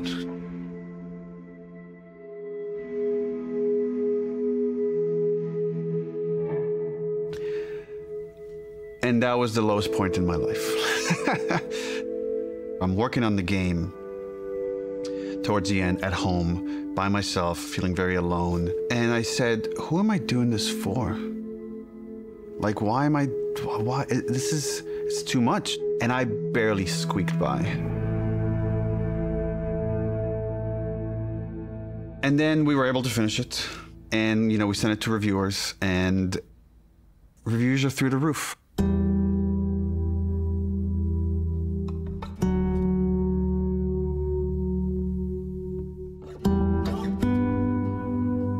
And I called Troy and I said, like, dude, I'm sorry. I feel like I failed you. And he's like, what are you talking about? And I'm like, yeah, I just know how some people talk. He's like, oh, dude, I don't care. I played the game and I love it. And I got really emotional. I was like, I realized how much I care about Troy caring about the game. And that was a huge sense of relief. There's not a single aspect of the game, part 2, that I would change. And anytime someone comes up to me and says, you know, I didn't really like what they did to Joel, I was like, great, awesome. Tell me a better version of the story. And to this day, they still can't. It was a traumatic experience for myself and many people on the team, and the kind of hate we got because of those leaks will stay with me forever. And I can't even describe how angry I was of what the damage this person did to us. I want them punished in every sort of way. I wanted this to be this villain. And this person is like, you know, in their 20s or whatever. They live with their parents.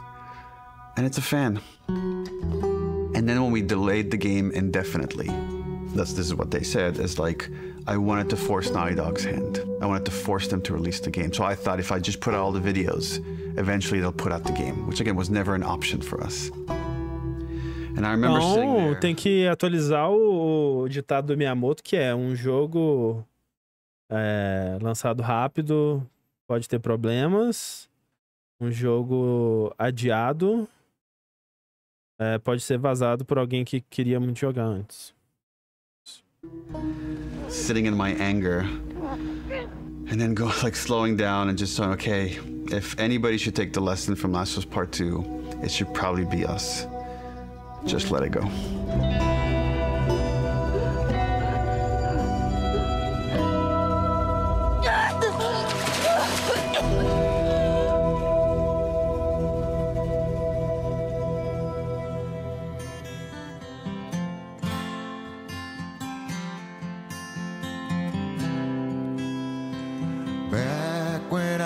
Feeling broken, I focus on a prayer.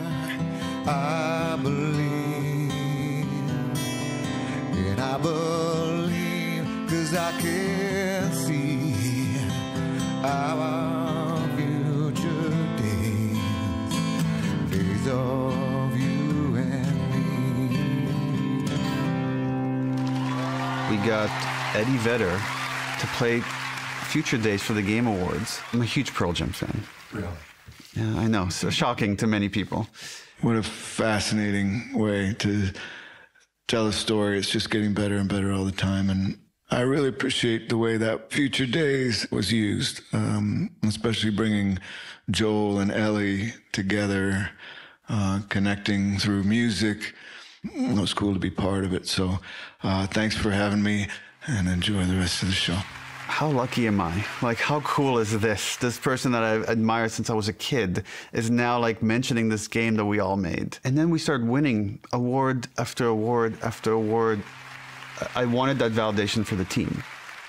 Everyone at Naughty Dog, I can't wait to hug and high five and get drunk with each one of you. That's gonna have to wait till next year. And more than anything, and I know that I speak for the whole team when I say this, we'd like to thank our friends and family that stood by us and supported us throughout us making this game. You inspire us not only to make better, more meaningful games, but to improve how we make games.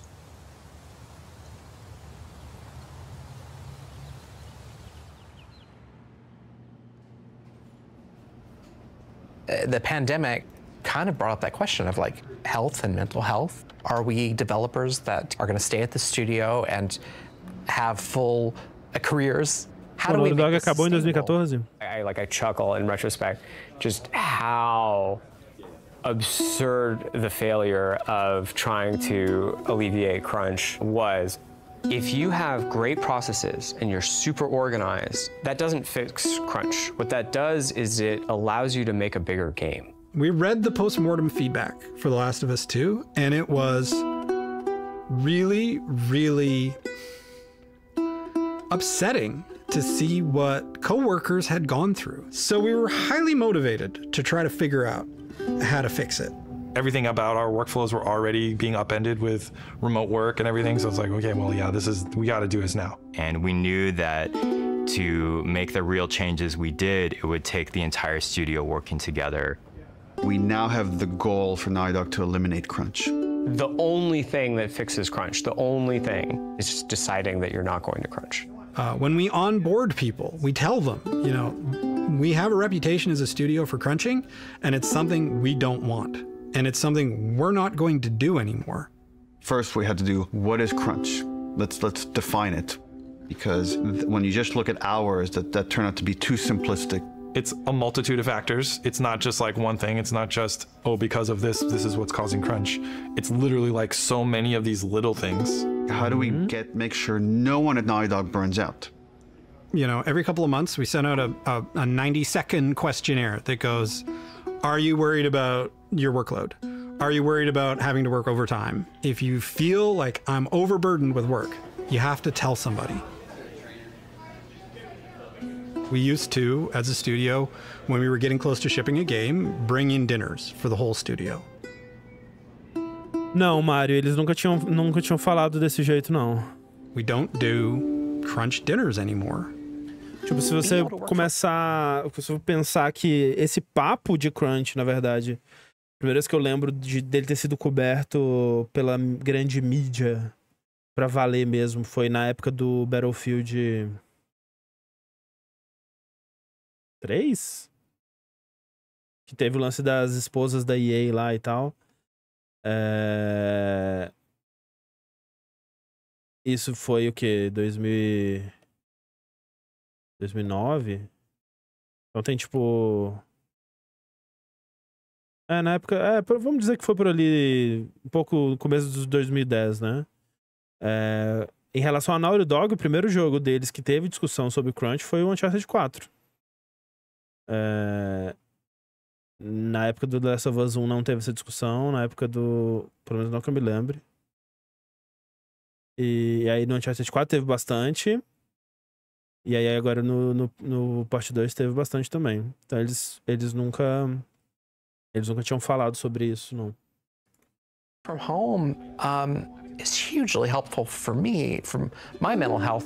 Of like, you know, my daughter's there, my wife is there. Hybrid is really the sweet spot because I think the benefits have just been enormous. In the past, our leads, our managers, were the people that were best at their craft, but not necessarily the best managers. So we created the role of principal. We really gave people the choice, like, do you want to make stuff or do you want to lead and manage? And Arnaldo is now a lead designer here. Ah, não, existir crunch sempre existiu, né? Mas as pessoas não falavam sobre, ou pelo menos A mídia não cobria. Now I'm responsible for a team, and I really enjoy that, and being able to share that knowledge and kind of work with someone, even if they're more experienced than me, and it's been great so far. We have a very large and robust production department now that we didn't have. Holding us accountable when we make a decision, when it's just everyone going, yes, more, yes, better, yes, polish, polish, polish, tallying that up and going, okay, well, this is the result. Now you're not in your ship date anymore. It feels so much like a different studio. I hope that we can keep changing for the better and make sure that we're making the games that we want to make, that we're really passionate about, that we don't stop doing that. We want self-driven, healthy designers. Yes, we want to have it all. We want to have it both. And can we do that? That'll be the question, I guess. Ok, no fim das contas eles falaram o que eu gostaria de ter ouvido eles falando em relação a Crunch. Tipo, foi um papo de quem, pelo menos, né, entende de onde vem o que gera, né?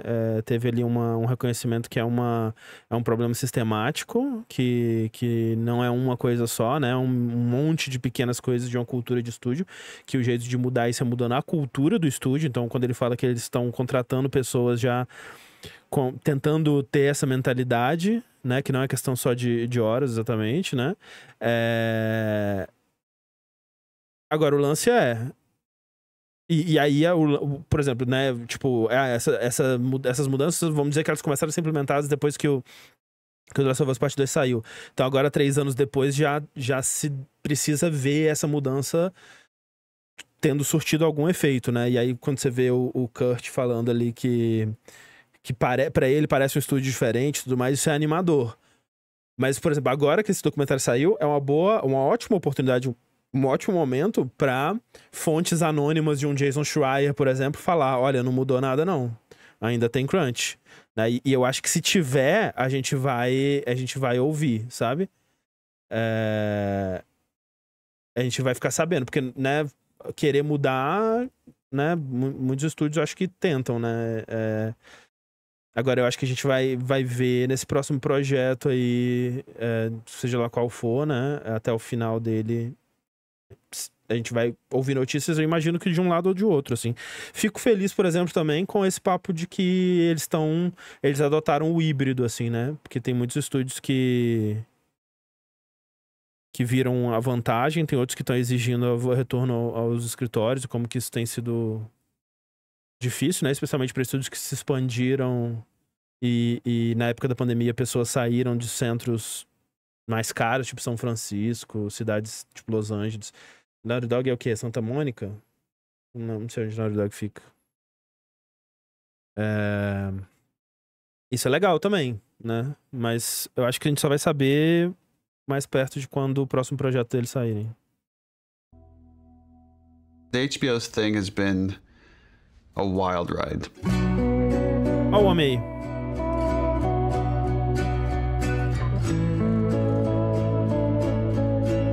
Olha lá, tá lógico.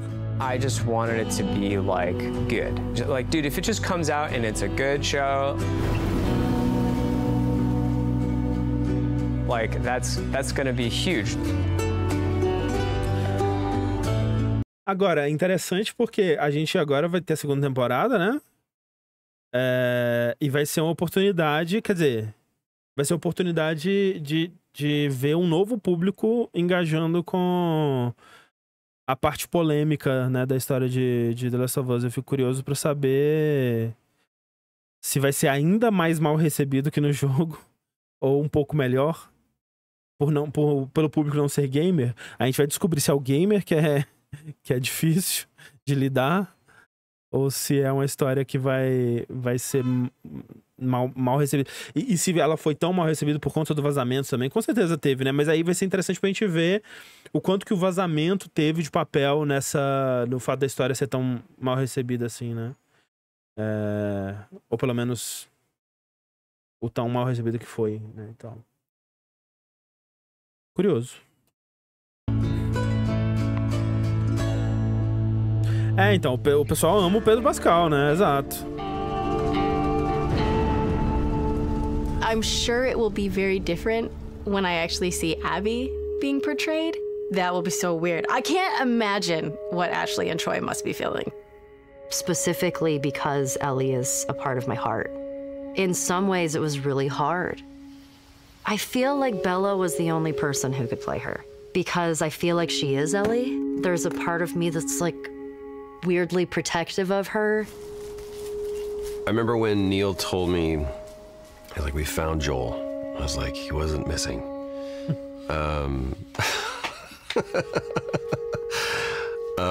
He goes, Pedro Pascal. And I went, oh, we're bulletproof. It felt like Craig and Neil together saw that this was a story about humanity, and they made it a story about humanity. We got Frank. Who knew that was waiting? Craig's screaming from the sidelines going, I did. When Neil and Craig asked me to play Ellie's mother, Anna, it made me so happy. And I'm crying, so it doesn't seem like it, but it was symbolic in so many ways to me. Being able to sort of bring Ellie into the world, be the first one to fight for her.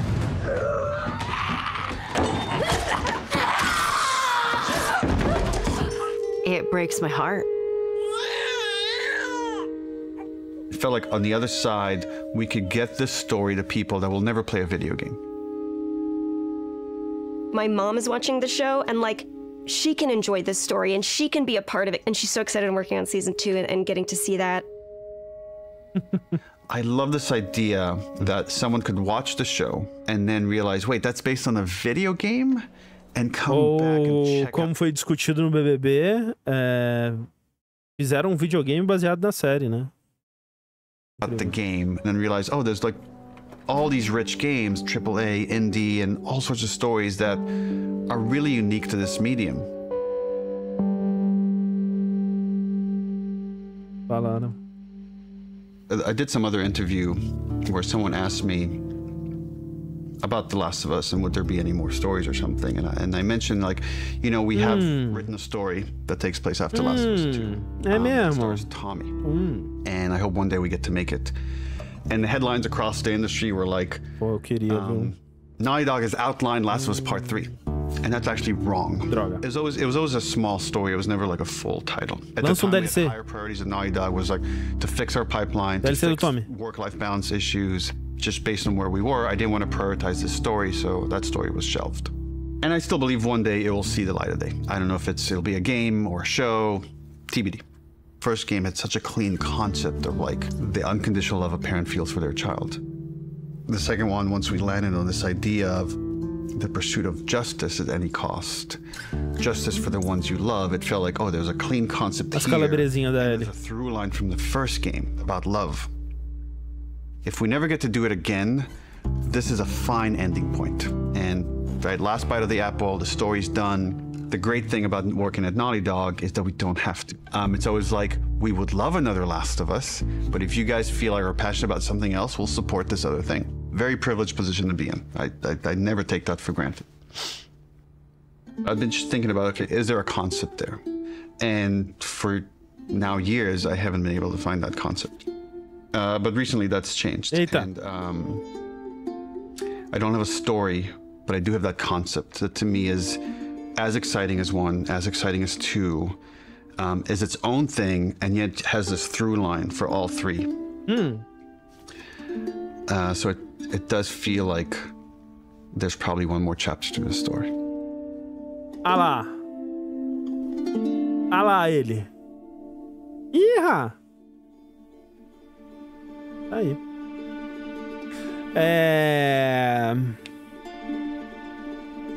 Confirmado. Confirmado Last of Us 3. Mas assim, espero... Quer dizer, com certeza não é a próxima coisa que eles estão fazendo, né? Afinal de contas.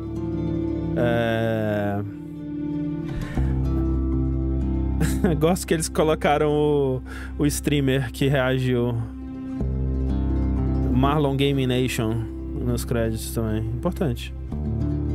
Já tem data para Last of Us 3, sim. Shadow Drop. Acabou de sair. Já tá na loja. Bora pro documentário de Psychonauts 2 agora. Agora vocês vão ver o que é um documentário de verdade. É bacana, bacana. Assim, fiquei feliz que no fim das contas eles falaram sobre Crunch. Acho que não da forma mais sincera, mais... Não vou dizer sincera, né? Mas mais crua possível, como foi no documentário do Double Fine. Mas até aí também, né? Querer isso de outro documentário é muito complexo.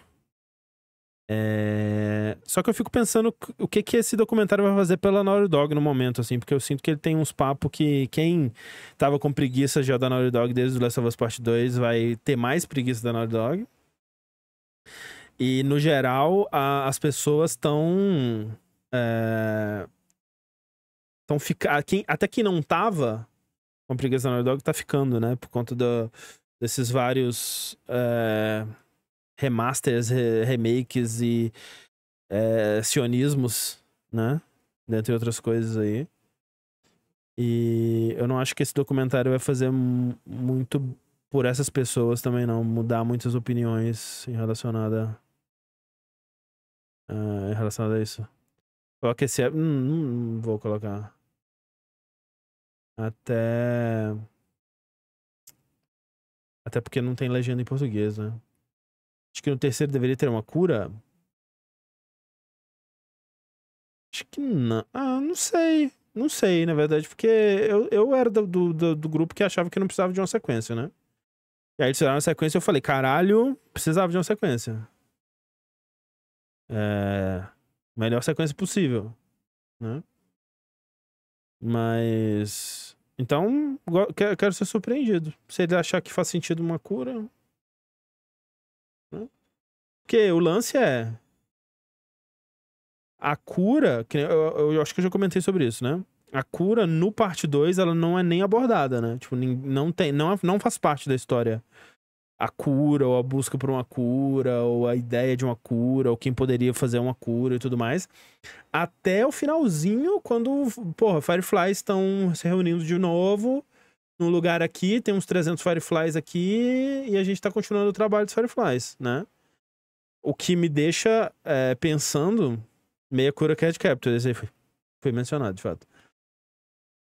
O que me deixa pensando que é uma parte 3, na época, né, quando eu terminei, me deixou pensando que uma parte 3 teria a ver com isso. Porque esse é o aspecto importante pra história que foi começado no 1, que não foi tocado no 2, né? Então, dado o que a gente conhece de The Last of Us, se eu fosse chutar, a parte 3 seria sobre isso. Agora, se eles vão encontrar uma cura, se eles vão... Sei lá, o que vai acontecer, né? Double Fine Technology. Mas, bom, é um documentário imenso, né? Eu não vou colocar na parte 28. Sei lá quantas partes tem aquela porra. Né? E assistir do meio. Não. Quem pegou o fungo já era. Não tem como, né? A pessoa teve a cabeça estourada que nem um milho de pipoca. Tem muito o que fazer.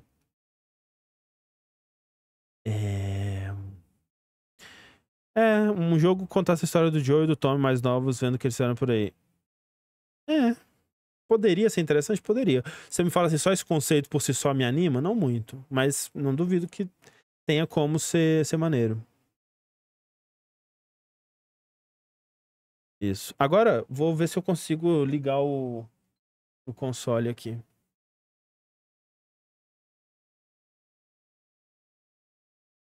Hoje já são quase 5 da tarde, né, gente? É foda quando o tempo voa, quando estamos nos divertindo. Vamos ver isso daqui. Placa de captura.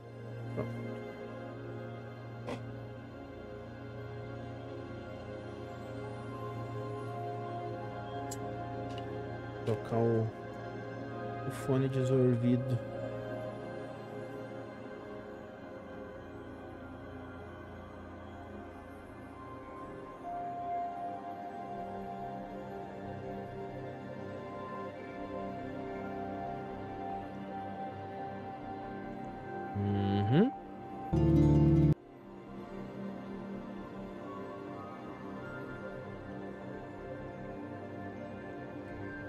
Não joguei nenhum Etrian Odyssey, não. Se passa nos anos Bolsonaro, exato. Ih, Robocop, gente. Não era Last of Us, era Robocop. Eu ia jogar. Ih, não pode ver esse jogo aqui não. Que jogo é esse? Não sei que jogo é esse não. Porra, atualização do The Last of Us? Toma no cu. 10 GB de atualização? Que isso, velho? Vou pro Robocop.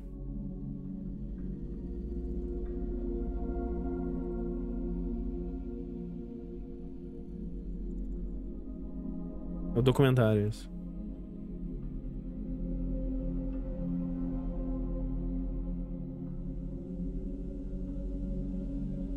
DLC do Tommy, isso. Shadow Drop. Skins novas. Pô, imagina, se The Last of Us 3 tem só 9 GB. Caralho, mas uma atualização de 9 GB? Que porra é essa? Esse jogo já tem tudo que precisava ter. Left Behind 2. O Left Behind agora é outro. É verdade, gente. Fica aí o aviso que sai um Dash, né? Mais cedo. Lá pela meio-dia. Que é a nossa segunda parte da trilogia de jogos de 2023. E aí nesse a gente fala do tema do ano, a gente fala de jogos que a gente queria ter jogado mais, nosso jogo favorito de outro ano que a gente jogou em 2023. A gente fala de melhor surpresa, maior decepção, melhor história, melhor jogo mais bonito, jogos esquecidos. E a gente pontua as previsões de 2023. Spoiler, não fiz muitos pontos. E faz as previsões de 2024. Eu também gosto bastante, Kikyoto. Ficou curtinho. Ficou curtinho. Bom é que dá pra ouvir, né? A pausa pro almoço, assim. Aí já dá aquela escutadinha, já mata o dash, assim, já termina, né? E passa pro próximo.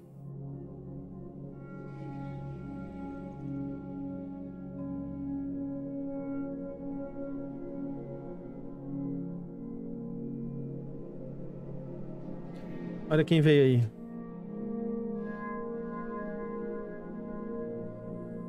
A gente está com camisetas... Verdade, casal combinando. Casal combinando camisetas. Isso. Vou aproveitar e tomar um banho rapidinho. Tá bom. Bom banho. Obrigada. Não sei porque eu tô avisando isso. O chat tem essa informação agora.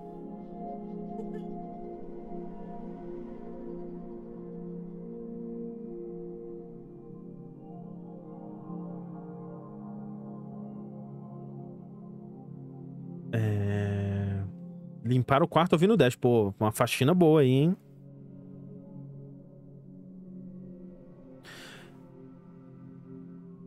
Ficou bonita mesmo, né?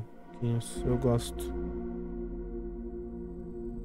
Gosto dessas cores. Vou lá depois de terminar a live. Isso. Inscrever o Rafa pro BBB, imagina.